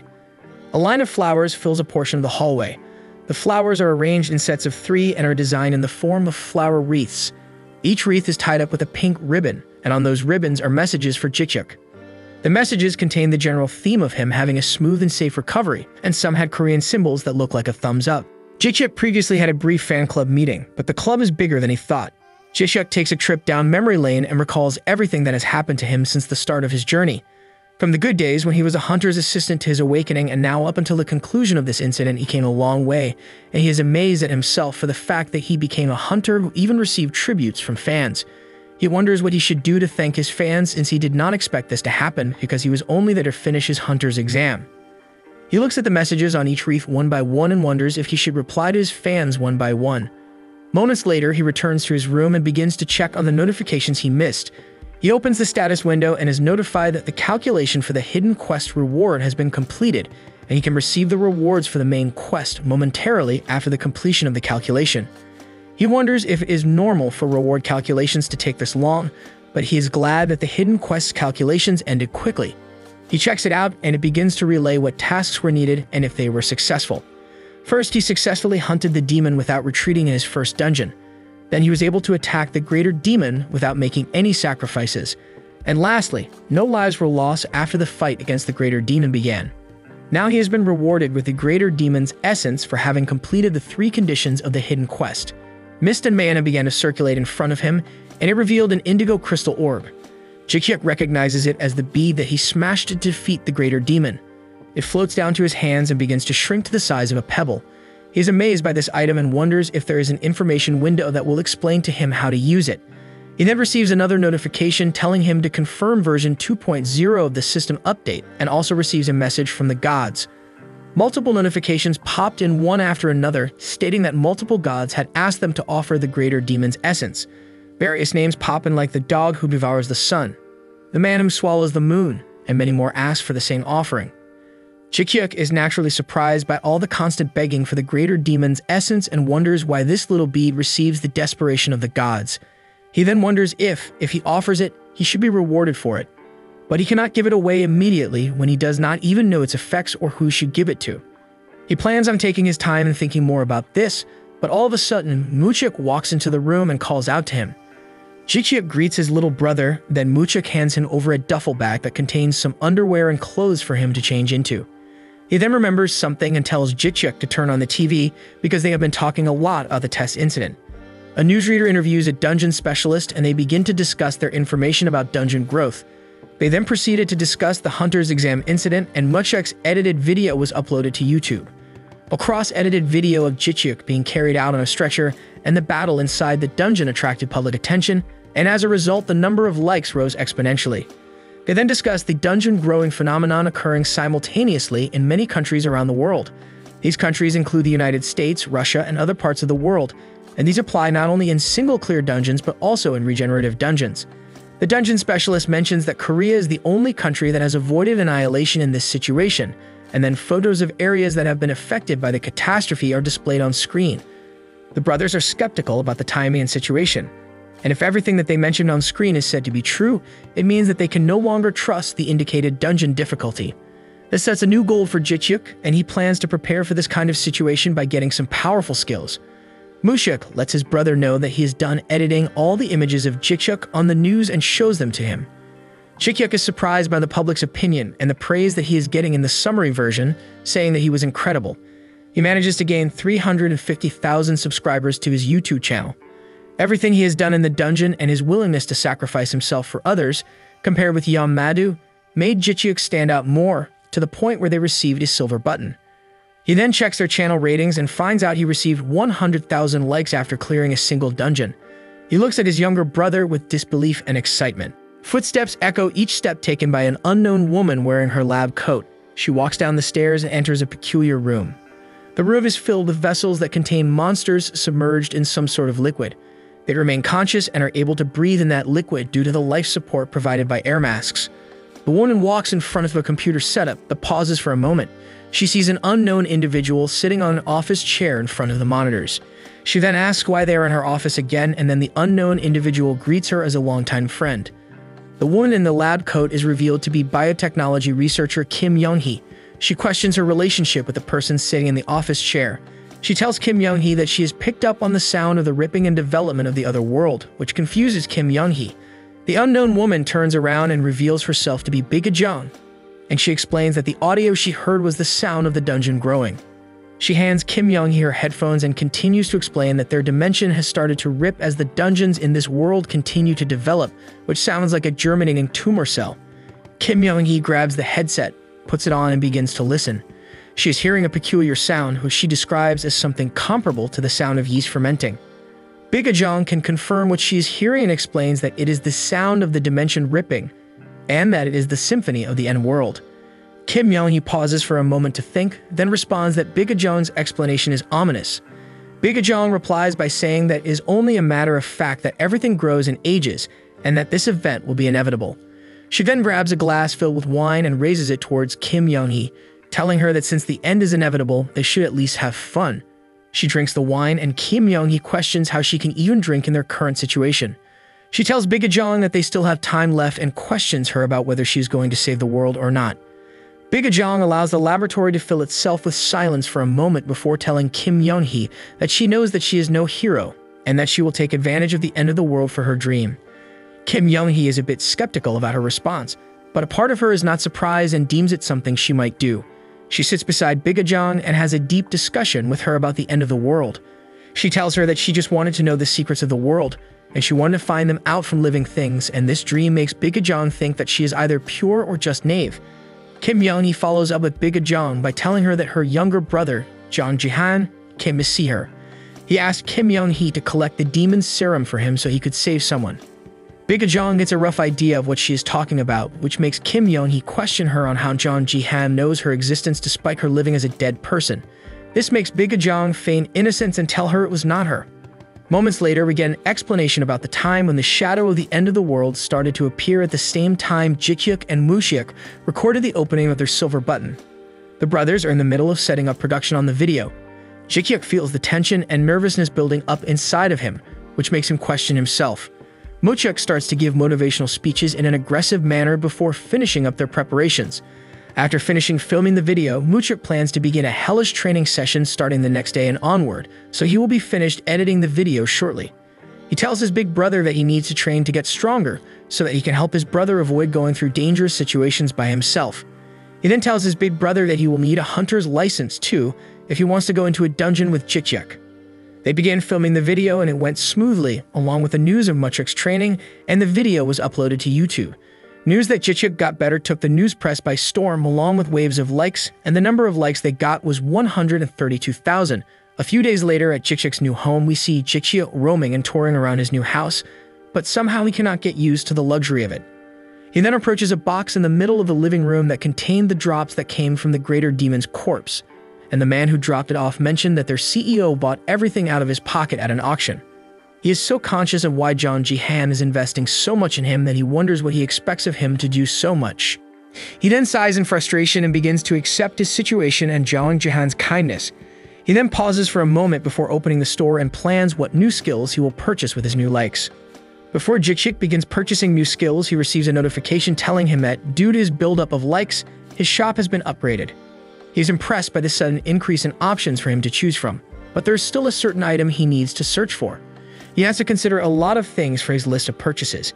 His fighting style is one that intertwines a lot of different skills, and he does not know when an opponent far stronger than him will appear again, like what happened during the test. He has considered something big to prepare for himself and browses through the store's catalog. While browsing, he also considers the idea that raising his base stats would be a better investment.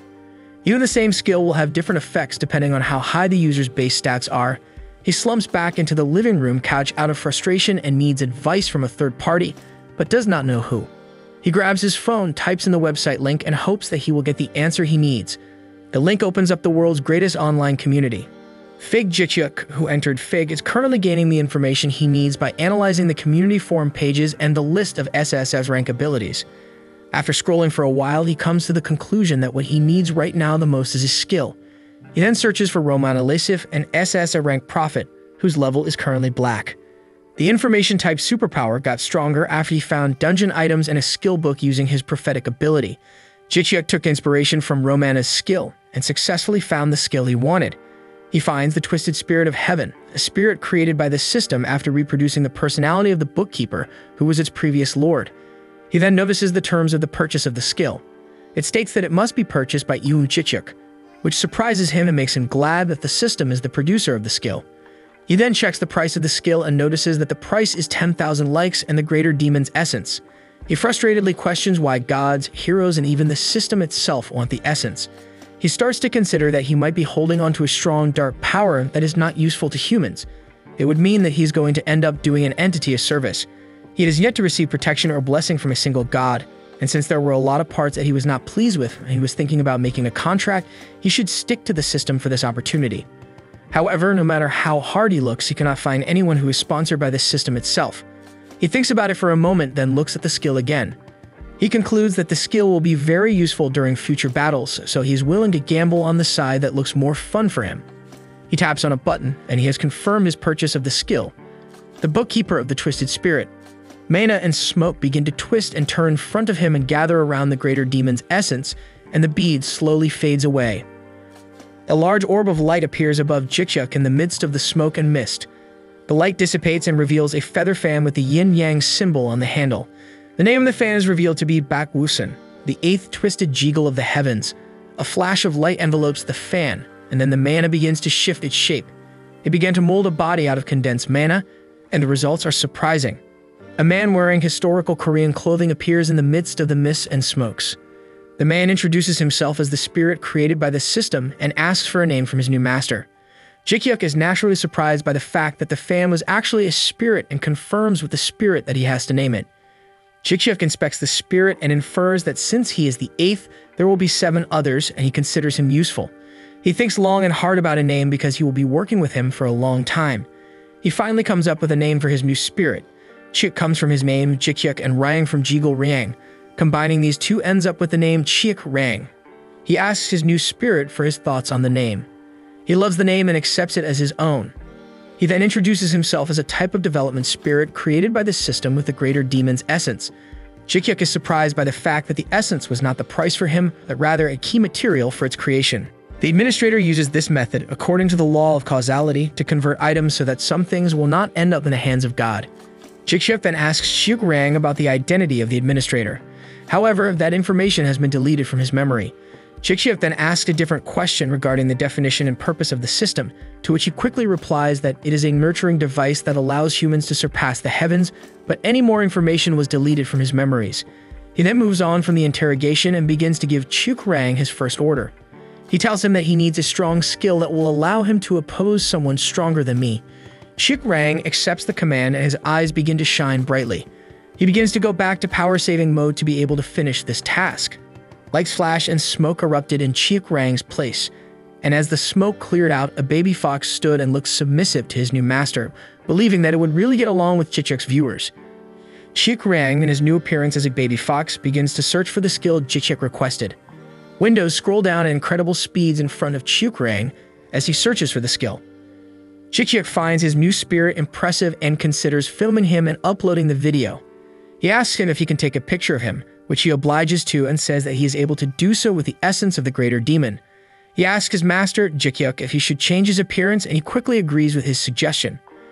Multiple windows began to appear in front of Xiuqrang as he began the convert materialization skill, which changed his appearance into a cute, realistic fox. Jikyuk does not hesitate to take the first photo, and he takes multiple photos of the cute fox spirit. Xiuqrang worries for his master by saying that the video that he just recorded will release information about his skills. Jikyuk did not think about that idea and is grateful that Xiuqrang pointed it out. Xiuqrang then begins to elaborate to his master that he is a newly born divine spirit, or, in other words, a spirit made by God. However, with things as they are for now, Xiuqrang cannot maintain his human form for long, so he plans on staying by his side as an animal. However, if he plans on recording while he is searching for skills, just like he was doing, then the information might spread to the public, so he begs his master to tell him that he will start recording beforehand. He then shares information about how the system has made him so that he can get along with humans well, and it is all thanks to the system that he is cute and beautiful, so he allows Jikyuk to take advantage of his appearance. He then tells his master that he has completed the search and shows him the results.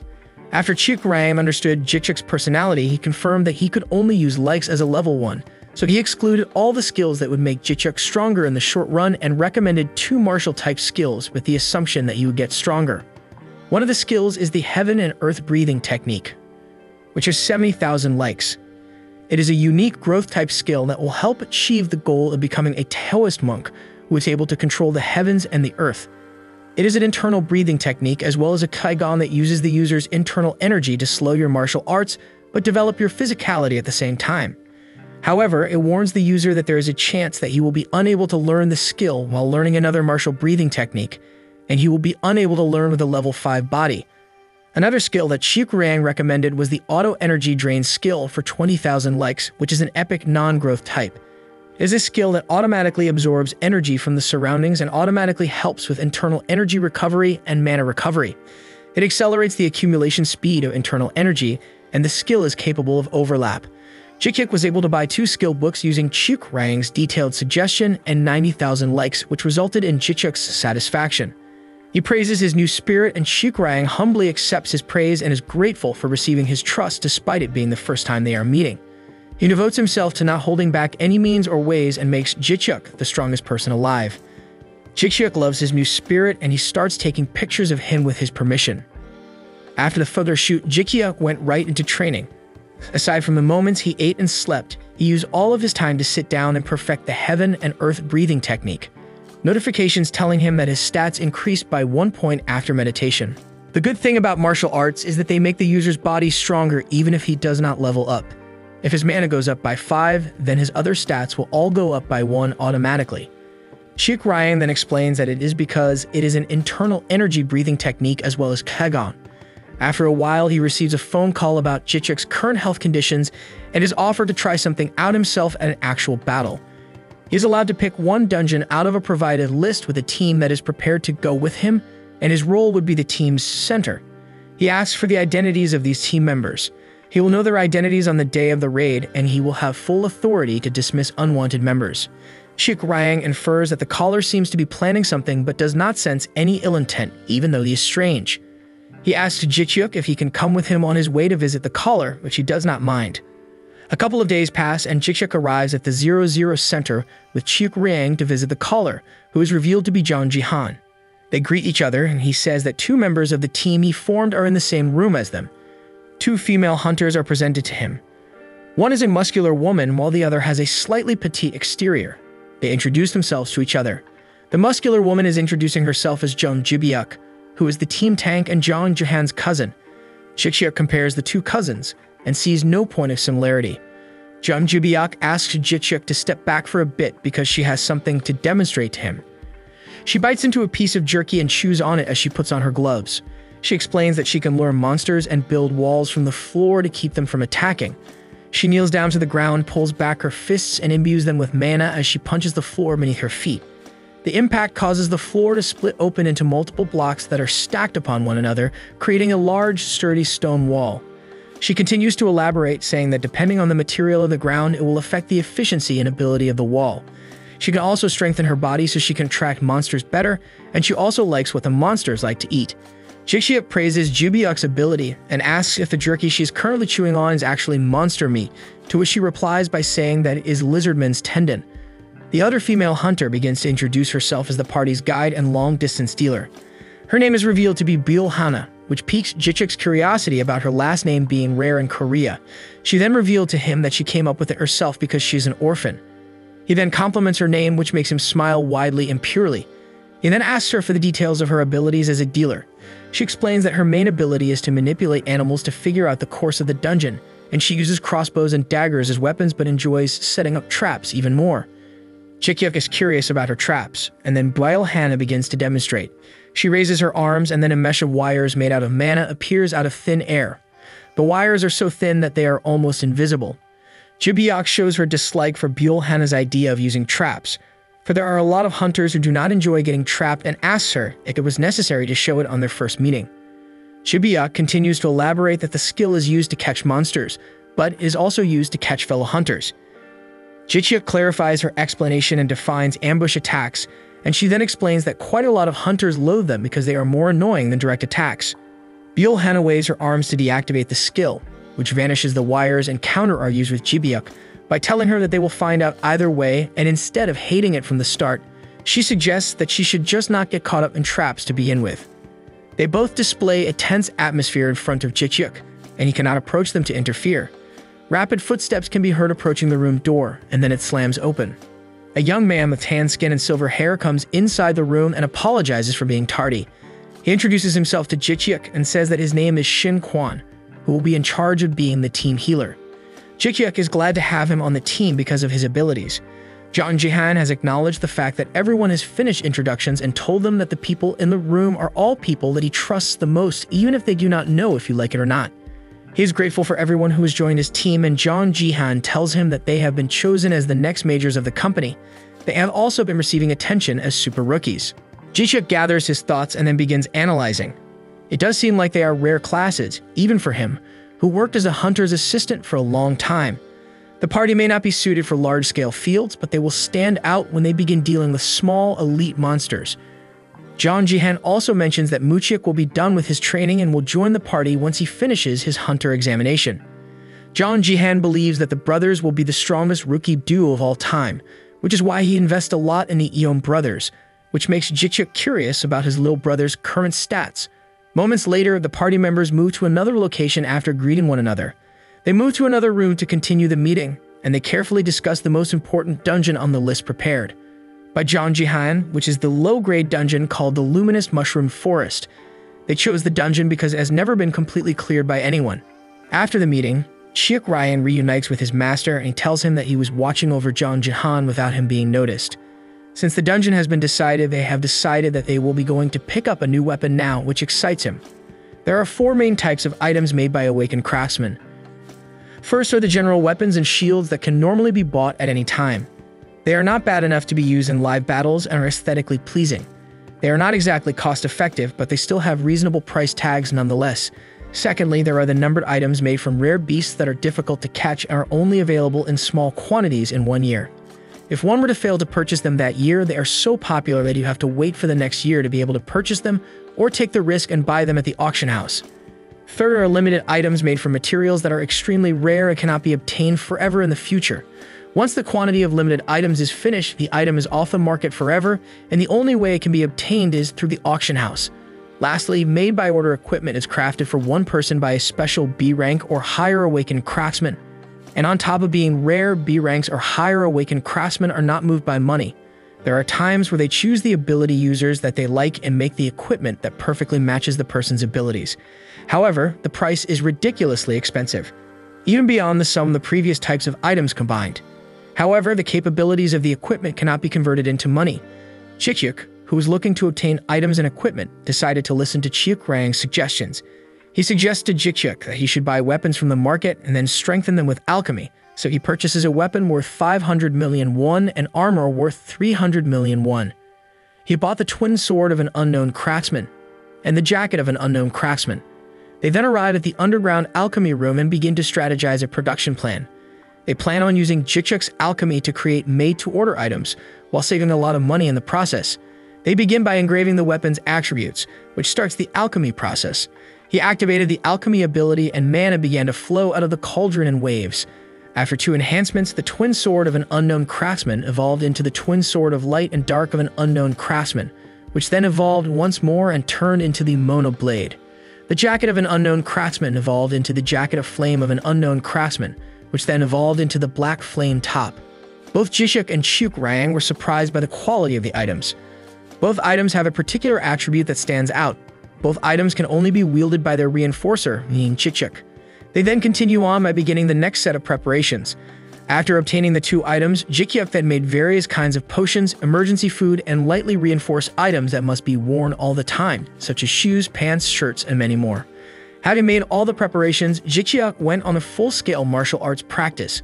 A week has passed and we arrive at the luminous mushroom forest dungeon. Among the low-level dungeons is a fairly strong place, and it remains an unconquered dungeon because the boss monster has not yet been captured. Chikyuk walks along the path of the dungeon and spots the team's base camp. He is greeted by Jibyuk, who tells him that everyone is waiting at the barracks. She also takes notice of Chiuk-rang and finds the spirit riding Chikyuk's shoulder cute. They then proceed to discuss with one another the laws and rules that permit only one team to be allowed in this dungeon. Muchuk sprints towards his brother, which surprises him. He rarely sees Muchuk at home because he said that he was preparing to become a hunter, but he finds him inside a dungeon instead. Muchuk then explains that he already obtained the hunter certification and came in advance so he could begin raising his level. Muchuk is an A-rank hunter whose class is Archivist, someone changing the world using letters drawn from the Library of the Abyss that will strengthen the caster's body and destroy the enemy. Everyone else begins to gather around, and Chikyuk is surprised that John Jihan is also taking part in the raid. They set off to begin the raid, and John Jihan tells Chikyuk to do some simulation while watching the battles of the team members, which he obliges. Waves of mushrooms with tentacles fell for Jibyuk's provocation and went after her. She then gathers mana around her knuckles and activates her barrier shield skill. Mana and energy begin to wrap around Jibyuk as she gets into her battle stance. Up on a nearby hill, Zhang Jihan and Chikyuk observe Jibyuk's fight. They both commend her capabilities and acknowledge that she has all the qualities of a tanker. The monsters are about to reach her before she ducks down, punches the ground below her with the gathered mana from her knuckles, and activates her barrier shield skill. A wall made out of the materials of the ground rose up for a few meters, and the monsters who ran after her got their bodies slammed into the wall. She then signals for the others to begin attacking.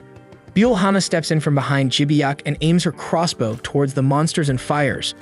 Muchuk sprints from the opposite side with his dual handguns and sends out a metallic barrage towards the monsters.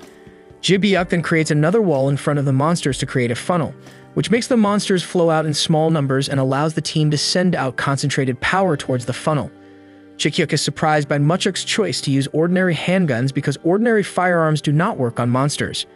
Zhang Jihan then explains that Muchuk is imbuing each bullet with letters. The bullets are enhanced with the words enhance and destruct. Due to Muchuk's versatile weapon, depending on how the user uses it, it will allow them to get to the top. Chikyuk cannot help but feel impressed by his little brother's transformation into a strong hunter. After moments of killing monsters, a monster mushrooms begin to divide into smaller ones and fly over the walls. They fly over Jibyuk, but thankfully, Bulhana has already set up some traps in advance and catches the flying mushrooms with a trap. They try to take advantage of the situation, but the numbers begin to overwhelm the trap, which makes Muchuk switch to close-range combat. He then sends a flurry of blows with his word-imbued fists and takes down a bunch of the monsters. This impresses Jikshuk and Chikurang, but something else catches their attention. Flying pigs called pig angels are sent out in flocks by Shin Quan towards the other teammates. Each group of pigs grants the team members the necessary healing and continues to give them the needed support as they finish up the waves of mushrooms. Jikshuk is impressed by their team's synergy and combination and notices that they get along pretty well. Jikshuk looks at Chikurang, and they both nod at each other, signaling that the observation phase is over, and they shall begin to slowly participate as well. The other team members finish clearing out the mushroom monsters and discuss the distribution of loot with Zhang Jihan. Jikshuk still questions the reason why Zhang Jihan came with them in the raid since he is not participating in the hunt and seems like he has another goal in mind. Biel Hanna begins to praise Muchuk's performance since it should not be easy for a long-range distance dealer to fight in short-range fighting. He then responds to her comment by saying Jikshuk can do way better than him. Jikshuk approaches the two, and as he gets closer, he gets the feeling that Biel Hanna is interested in Muchuk. Zhang Jihan gathers everyone's attention and explains that Jikshuk plans on participating in the next battle. Everyone thought about it for a moment and came to the conclusion that they should allow him to participate. She confirms with Jikshuk that he was a short-range dealer, so she assigns him to take care of the guys that she misses. She also confirms that he can do crowd control skills, which he agrees to but clarifies that he can only do one at a time. She then acknowledges that his presence will greatly help and that they can make the necessary tactical changes, and with his skills, they have the chance to venture further in the dungeon. Muchuk also elaborates that it is better for him to join in as soon as possible so he can have a lot more content for the broadcast. Shin Quan tells Jikshuk that he will be watching the video later after the completion of the raid. They have to confirm their tools and they prepare to move. Zhang Jihan calls out to Jikshuk and makes him promise him one thing. He says he will not touch the boss monster and explains that it looks extremely gigantic, like a 1,000-year-old tree, and has the strength to back up its appearance. They can only hunt safely and get out of this place if they do not bother it by waking it up. He complies and promises that he won't wake it up. Later on, the team members explain that they are on the most efficient path, but sometimes monsters will appear, so it is best to remain cautious. And the deeper they go into the forest, the stronger the mushroom spores are, so they have kept their detoxifiers on hand because if one were to inhale the spores, the person's health would decrease continuously. They then receive notifications about being exposed to the mushroom spore's poison. However, for Jikshuk, the black flame-top shield is resisting the poison, so he should be fine in the meantime. He then observes everyone's conditions and notices that each member has their own way to protect themselves from the poison. Muchuk's way of resisting the poison catches his older brother's attention, for his way is to imbue his entire body with words that will protect him. They then arrive on a stone-paved path, and from that point onward, the ancient ruins, the monsters are going to appear more often, so they have to remain vigilant. The dungeon Luminous Mushroom Forest is a mushroom forest created through the ancient ruins, and sometimes treasures from the ancient ruins can be found there. It is a pretty impressive place, under the condition that you are below level 20 and prepared for the complicated pattern of the mushroom monsters and the annoying poison. Jikshuk notices that the sky is becoming dark because the huge mushrooms are covering it, which makes him activate Soul's blessing ability and buff the whole team. Moments later, a wave of mushrooms approaches the team, and they begin to get into formation. Jikshuk tells everyone that he will take care of it this time and wants to do some warm-ups. They allow him and plan to give their full support as he pulls out his dual blades and begins the demonstration of his skills. He then activates the Blaze Walk ability as he approaches the upcoming monsters. The skill being used allows the user to have their agility slightly increase, and all their attacks will possess the fire attribute. He gets into his battle stance and prepares for the upcoming battle. Smoke and ash fill the hallway of the ancient ruins as Jikshuk slices each mushroom with blades of fire. He tests out his new twin blades and they cut enemies down so cleanly. The light blade cuts the mushrooms smoothly, which makes Jikshuk wonder how the mono blade cuts. He utilizes the blaze steps buff and dashes towards the upcoming mushrooms and slices them down, which gains his teammates' praise and leaves them in awe. The smell of grilled sliced mushrooms fills the room and sets some cravings for the other teammates before they press forward. Jikshuk uses momentum and kills any upcoming monster with ease. He looks back at the others and notices they have begun to make their move too. He then points the body cam in his teammates' direction and begins to do a dialogue for his subscribers. He then explains how scary the provocation skills are and points to the monsters who are chasing them, shifting their attention to his teammates who provoke the monsters. They swiftly take out the monsters, earning Jichik's praise by saying their team is formed by a great combination of people who are each dependable in their own way. He then notices the biggest monster eating the smaller monsters and rushes over to give aid to his teammates. He activates the Typhoon Step skill, which increases the user's movement speed. He then pulls out the Mona blade and starts to emit a dark aura from it before slicing multiple monsters at once. 3 hours have passed and bits and pieces of mushrooms can be seen all over the halls and the ancient ruins. Everyone checks out their system window and is impressed by the effects of the monstrous hunting speed, and they never imagine attaining their current leveling up speed. They are hunting up to 5 times faster than other hunters, but this makes some of the team members nauseous and mana depleted. Chick Ryan notices that the team pushes the healer to his limits, which Jichik agrees to. They assess that they have cleared everything except for the boss, so they can start distributing the loot and wrap up today's hunt. There are more monster corpses than expected, so they have to call for the assistants. Moments later, the assistants arrive on the scene, and they are surprised by the number of corpses and the amount of time that was used to clear out the dungeon. Jichik recognizes one of the assistants as his former co-worker, Kim. He runs to him and gives a heartfelt greeting to a friend he has not seen in a long time, and they begin to catch up.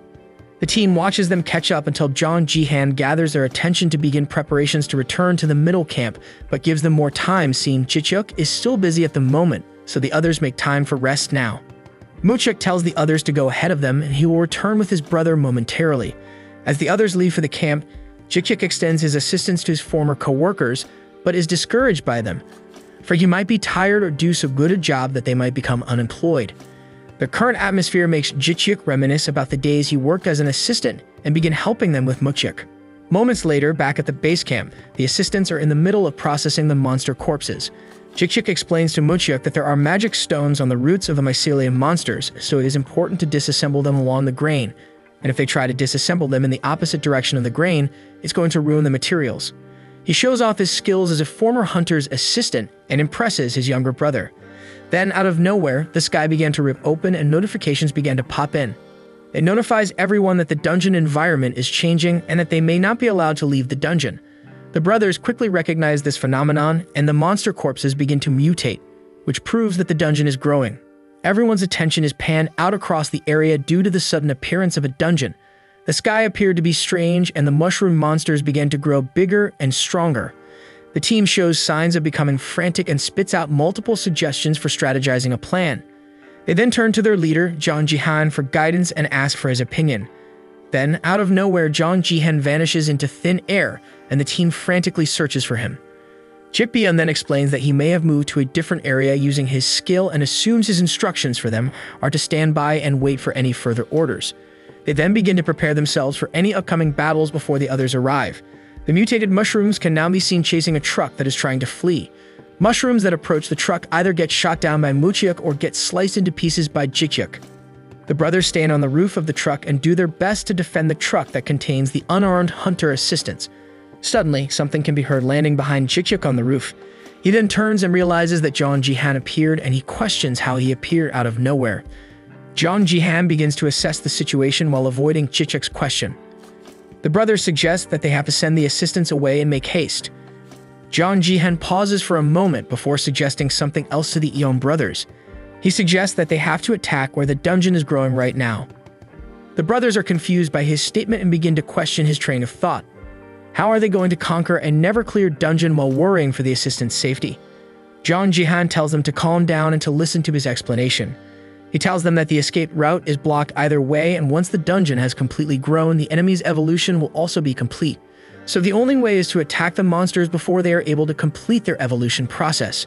Chick Rying also agrees with John Jihan's idea, but is suspicious of how calm John Jihan is in his first dungeon.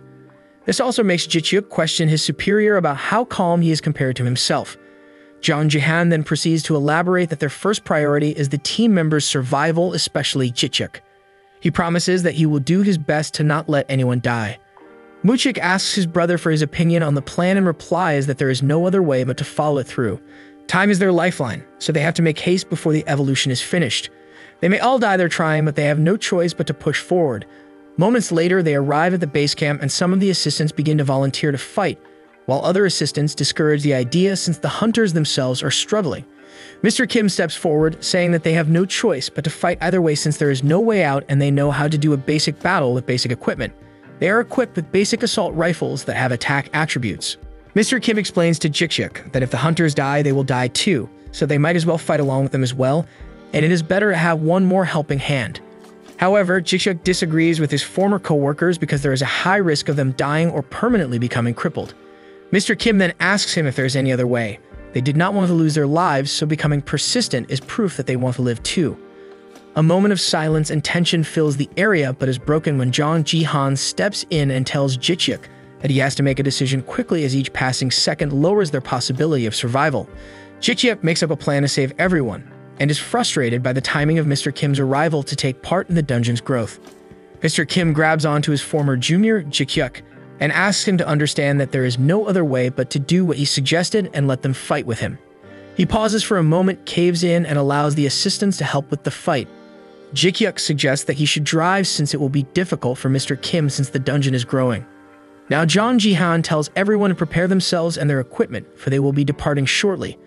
As assault rifles are passed down to each hunter's assistant, the hunters begin strategizing. They explain that the truck is made so they can cover the hunter so that they can run away during emergency situations. The roof and parts of the wall can be lowered down and the assistants can shoot from the inside. The plan is for Muchek to provide a covering fire and Biel-hana will sit in front and act as a guide with her searching skills. Jik then assigns Jibyuk to make walls if the monsters are ever able to grab hold of the trucks. Since Jik does not know Jang Ji-han's skills, he gives him an all-rounder role. They accept their roles and will do their best to protect all the assistants, and they must do their best to avoid any casualties. He then whispers to Chiuk-ryang to become his eyes. Moments later, they are rushing to the source of the dungeon growth while running over some of the mutated mushroom monsters. Everyone in the back of the truck is doing their best to keep the monsters away from the truck, while the people in the front focus on driving. Biel-hana then signals and directs Jik where to drive, and they are starting to feel the struggle. Physical impact without any mana barely gives the monsters any damage. At this rate, if a giant mushroom monster appears, the truck will be flipped over. Jik then commands Chiuk-ryang to look for skills that he can recommend for this situation. Chiuk-ryang suggests protection blessings and wide area protective shields. Jik thinks there is something lacking in those skills. He needs something more certain to break away from this situation. Chiuk-ryang suggests that there is a skill that can control the vehicle using mana, which Jik asks him to search for further. The Soul Driver skill costs 62,000 likes, and it allows him to control the vehicle by putting mana into it. There are no restrictions as long as it is something one can ride on. The user can use a skill booster while driving to temporarily accelerate or use it as a weapon. Jik is skeptical about the price and curses the person who sets the price tags. He has to spend all his remaining money to purchase the skill, but he has no choice since the situation they are in urgently needs it. He learns the skill and begins to drink a vial that contains a mana recovery potion. He is then notified that his mana recovery speed will increase significantly for the next 3 minutes. He then tells everyone to stop defending and to hold on. Biel-hana is confused by his command and then notices a sudden surge of energy pouring out of the truck.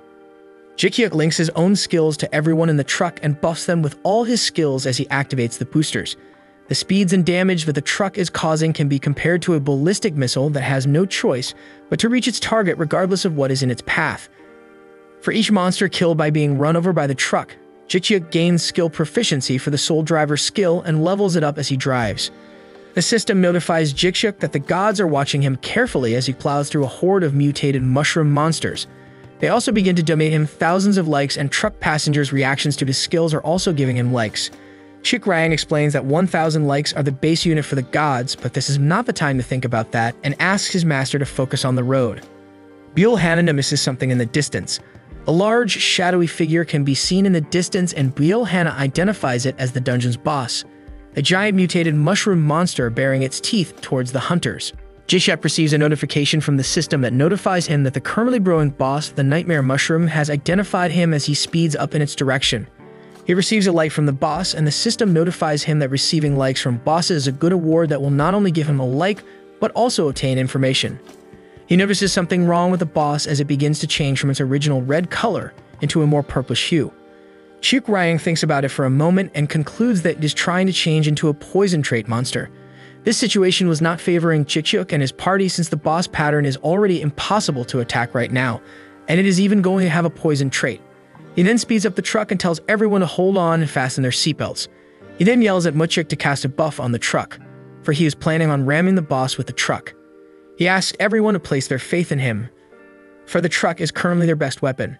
Everyone in the back looks at each other for their thoughts, and then Jong Ji-han explains that there is a chance of them winning with that plan if they imbue more mana into the truck.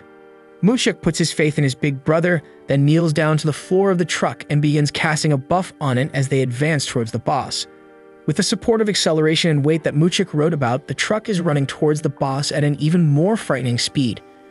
Shin Quan also begins casting a skill and recites the incantation. He delivers a defense-type blessing to Jibyuk, who sits on top of the truck as we speak. Reassured by the defense skill, Jibyuk concentrated all the reinforcement power as a tanker on the front part of the truck. Jikyuk speeds up the truck and launches it into the face of the Nightmare Mushroom boss. The truck was about to land inside the mouth of the Nightmare Mushroom when, all of a sudden, the system notifies Jikyuk that Jong Ji-han has used an unknown acceleration skill, which vanishes the truck. Jikyuk tells Chiek-rang about the censorship of Jong Ji-han's skill and worries that it might be an error. Chiek-rang explains that it is not an error, but rather a filter. When it is a superior trait that we cannot recognize, a filter is created. He then notices that the Nightmare Mushroom is suddenly moving slowly. He then checks his watch, tells him that they are moving normally, and questions what Jong Ji-han did to them. They made an impact with the Nightmare Mushroom and managed to penetrate through it like a bullet. The mana that enveloped the truck dissipated and began to slowly drop down.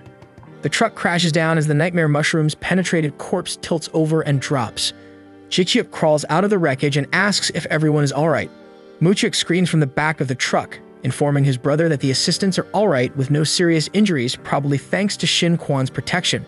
He then proceeds to check on his other team members and finds Shin Quan hunched over due to mana depletion but not injured. The others call for his attention, letting him know that Jibyuk was not in good condition as she puked out blood. He checks on her and begins to activate his healing skill on her, which will temporarily aid her until she gets checked out of the hospital, and then he runs out of mana. He then asks the others if the boss is finally dead. They say it is surely dead since they broke through it, but Jikyuk clarifies because there is no notification about its death.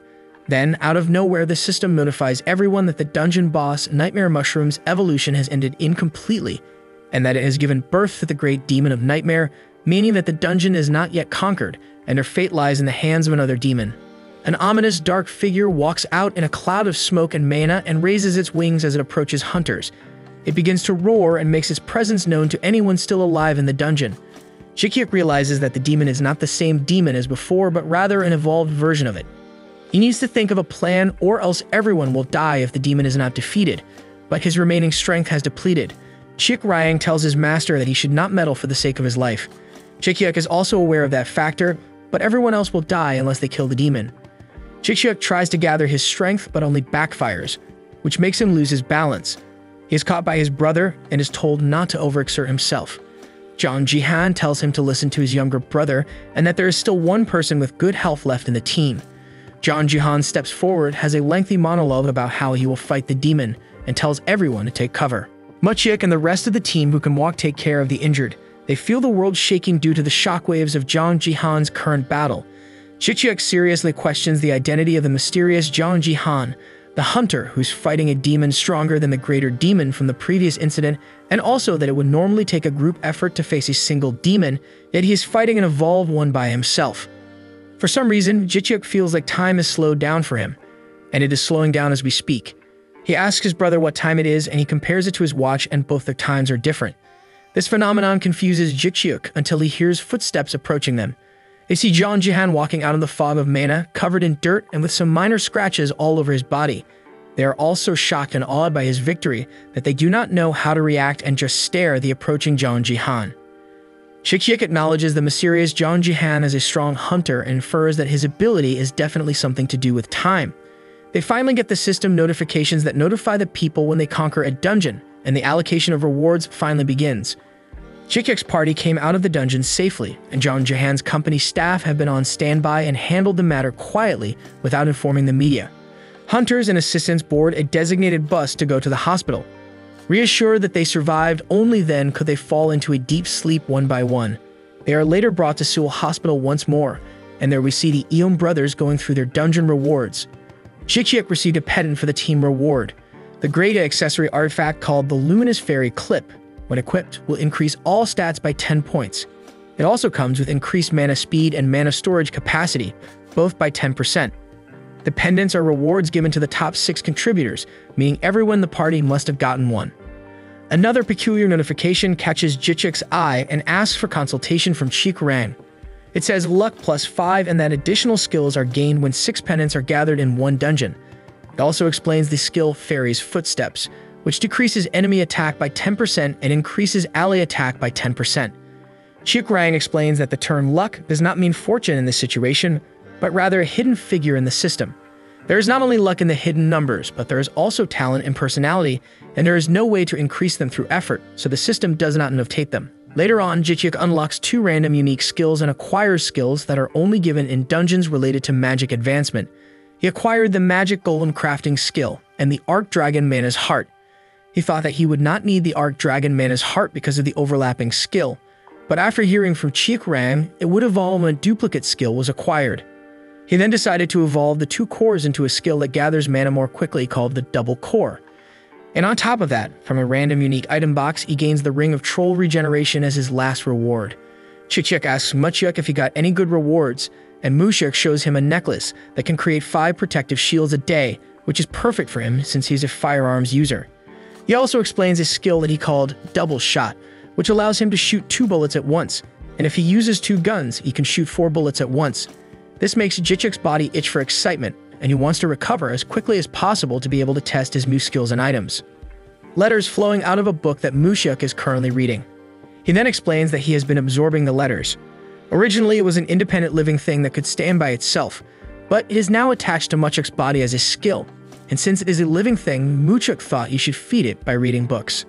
Chikurang confirms that Mindset is correct, and that is how the parasitic being Text of Chaos is, and it has been stabilized in the form of a skill through the system, so there should be no complications with his health. Jikyek thinks about it for a moment. Then again, maintenance should guarantee safety, and since the system does not lie, he can rest assured. When he thinks about it, Muchuk still has not chosen his guardian deity. He replies that a lot of gods have contacted him after the incident, but a lot of the time, he is the one at a disadvantage according to the contracts. Chikurang then inserts himself and elaborates to his master that it is good for a hunter to choose a guardian deity as soon as possible in normal cases, but this does not apply to Muchuk's case. Jichik clarifies his explanation by simply asking if that means that choosing a god as late as possible is better when you have a great skill set. Chikurang confirms it to be correct and that in Muchuk's case, it is better to make an advantageous contract for him after he gets stronger because the Text of Chaos has that much worth. Muchuk then tells his brother that he already purchased the magic golem materials that he has talked about despite not knowing what he plans on making, but he used up a lot of money in the process. Later on, in the underground alchemy room, he begins to test his magic golem craft skill and activates the ability. A bunch of systems popped up in front of Chichuk, and he was asked which floor plan he would like to choose. Chikurang recommends the alchemy floor plan. Crafting skills have overlapping areas, and if he puts that point to good use, he can increase their effectiveness. He then activates the alchemy skill and a notification lets him know that an overlapping area has been found and asks him if he would like to activate it. Chikyuk accepts and he is notified that both Magic Golem Crafting and Alchemy of Scrooge are being activated at the same time. The activation process has completed and he has acquired a hidden recipe. He gained the Magic Golem Blueprint, Bike, which allows even a small amount of mana to generate an amount of output comparable to that of a Magic Golem. The system notifies him that he already has the required components and asks him if he would like to use them, which he agrees to without hesitation. At that moment, Jichuk's hands started moving on their own, assembling the bike. Because Magic Golem Crafting starts and ends with mana, he could properly see the effects of setting the Arcane Magic Circle of Magic Recovery in place in advance. Moments later, the monobike has finished its assembly, and with every successful crafting without losing mana more than once, additional performance is granted. The monobike burns the owner's mana to advance instead of fuel, and it can run both on and off-road, amplifying the user's riding skills. He then acquires the skill to summon and unsummon the bike, which the user can pull out and place in its own subspace. He also acquired the mana reduction skill, where the same force can be achieved with 50% the mana of an ordinary magic golem. And lastly, he acquires the acceleration skill, where the higher the speed, the greater the skill damage. He also acquires an additional skill in the form of mana influence, which assimilates with the rider's skill. He then takes Chikurang for a test ride on the bike and shoots a video. Not long after, Jichuk shared a video titled The Essence of an Outdoor Drive. It may be because the drive skill has its limits, But there are a lot of comments predicting Jichuk's end. The Hunter Agency prepared to sue them, but God2 was a foreign company, so it was not easy. But on the contrary, this incident provoked Jichuk's fandom, and it became an opportunity for them to unite, so it was quickly taken care of. Moments later, we see a woman sitting in front of her computer, waiting for Jichuk's live stream. The woman is revealed to be eldest daughter of the Shinsun group named Shin Jurin. When Jichuk held an auction through headhunting in the past, she was the one who made the counteroffer. She then scrolls through photos of him on his bike ride, and she only gathered them because she just needed a refresher and not because of any emotional feelings. It is different from romantic feelings, but a feeling is not much different from it, and why is that? She could not get her eyes off of Jichuk. A slight sense of elation, thrill, uneasiness, and even anger. As if getting hit in a car accident, a certain emotion was hitting her heart strongly. Later on, we can see Jichuk vlogging about the story about the essence of the devil. He then hands the essence to Chiek Ryang and reassures the chat that it is safe for him to consume. Chiek Ryang consumes the essence, bursts into a flash of light, and is in the process of evolution. The surrounding mana and energy were ecstatic and trembled around the area of evolution. With the evolution completed, Chiek Ryang can now actively intervene in battles to help its matter, and it absorbs the owner's mana and substantiates it, showing the ability of lower middle-class monsters. The live chatters express their love for the results of Chiek Ryang's evolution. By acquiring the summoned monobike and leveling up Chiek Ryang, Jichuk gained a bit more confidence. In order to check out his new power, he looked for a deserted field and moved there. He arrived at the top of one mountain, where private houses and military bases were wiped out and turned into a monster field. He started the personal live stream there. He tried connecting the live channel using the omnidirectional filming skill, and the broadcast went well without any problems. Together with the viewers' donations, the solo play begins. They begin hunting down monsters in the area. Chiek Ryang initiates the hunt by pouncing on the monsters and damaging them by biting them, which excites the viewers. Jichuk, on the other hand, jumps up with his bike, lands in the middle of the group of monsters, and pulls out his twin blades. He slices down the monsters in his way as he rides around on his bike, which makes the viewers hype up for the fight. Moments later, at the Junga Group headquarters inside the training area, we see personnel updating a muscular man about a magic golem that has never been seen before. The muscular man is revealed to be Jung Sugi, who is an ability user who can purify water and control it freely. He is the son of the eldest son of Junga Group's owner. The stats and donations that Jichuk is getting for his live streams impressed him for someone on his level. He wonders why a guy like Jichuk ended up with a guy like John Jihan and infers that it might be because of the contract conditions. He does not like starting conflict between family members, but still wants to know if it is still possible to recruit him to his side under any conditions. He does not care about John Jihan, for he harmed his father, so he will do his best to make John Jihan pay while taking something of his. He then sends his staff out, proceeds to continue with his training, and wonders what it would be like if he and Jichuk sparred. Back to Jichuk's perspective, we see him finishing off a monster, and a particular viewer watches him with intent. John Jihan wanted Jichuk to rest, but he held back because it would be more dangerous if he went without his knowledge and went to a place where he could not reach him. He would prefer if he could support him where he could see Jichuk, because he would be able to predict the pattern of his death. Moments later, he receives a call from his sister, Big Ajong, who wonders what he will be doing to the stock list. He is curious why she asked about that when she's not interested in it at all. She tells him that the brothers should shoot a mukbang video. In other words, she might want to have management rights for the brothers. He wonders why there is such a sudden interest in the two of them, and he tells her he will think about it. It is revealed that one of the reasons was because Fangirl Kim Young-hee was interested in meeting her idol. We are going through memories with Shin Jorin and John Biga. Where they studied in the USA, both of them attended the same university and were party queens. They had overflowing money, and both of them liked extravagant things. Both started to share something similar to friendship around the time before their graduation. Shin Jorin thought that John Biga's drone technology would be able to help the Shinsun group grow. It started when Shin Jorin thoughtlessly went to her house and found John Biga waking up from hard drinking in a room filled with trash and men. Shin Jorin believes that John Biga is wasting her genius brain from the constant partying and starts an argument. John Biga's wild lifestyle turned Shin Jorin's jealousy into anger, and that moment was the start of their friendship. We are then back in the present, where the two geniuses are discussing their ideal types. Shin Jorin elaborates that Jichuk does not fit her lover criteria and expresses that she can only see herself as a fan rather than a lover. In the phone call Biga had with her brother, it was about forcing him to give up his investment shares for now and asking her to join her. It was meant to be a joke, but Shin Jorin took it literally, which makes John Biga just stand there and stare at her. Later on at the Eom house, Jichip goes through his likes and computes how many he gained from the gods and from the live stream. He then asks Shukrang for his opinion if he is lacking in something, to which he responds by telling him there is none. It is really rare for a less than 6-month-old hunter to annihilate an entire village of monsters at level 80 and above, but he may have to be careful in the future. He will earn many more enemies as he gains more attention. He responds by saying that he does not gain any likes if he does not gain any attention, so he will just have to put up with gaining more enemies, which means he has no choice but to get stronger. He then asks Shukrang if there is any other aspect he needs more training on. Shukrang suggests that it would be a great idea to aim to draw out his sword ki, because it can only be used freely to enable long-range attacks.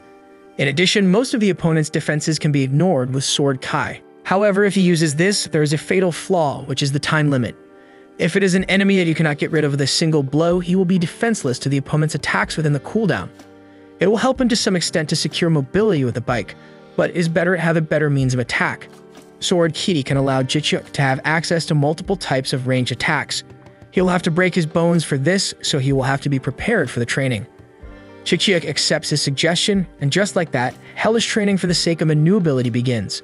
Moments later, Jichuk is offered a whole floor for training through Zhang Jihan's considerations. Before entering real training, he acquired some skills that he liked.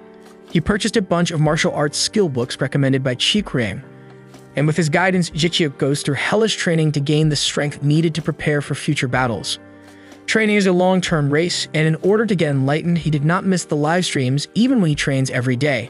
And since he is combining mukbang with cute themes, the synergy is doubled.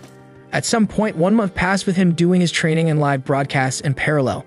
He started to see the results of the countless steps and sword wielding. All of his efforts led to him pulling out his sword ki without the support of skills. This is the end of Leveling Up with Thumbs Up Part 1 to Part 3. Thank you, keep watching the content from this channel.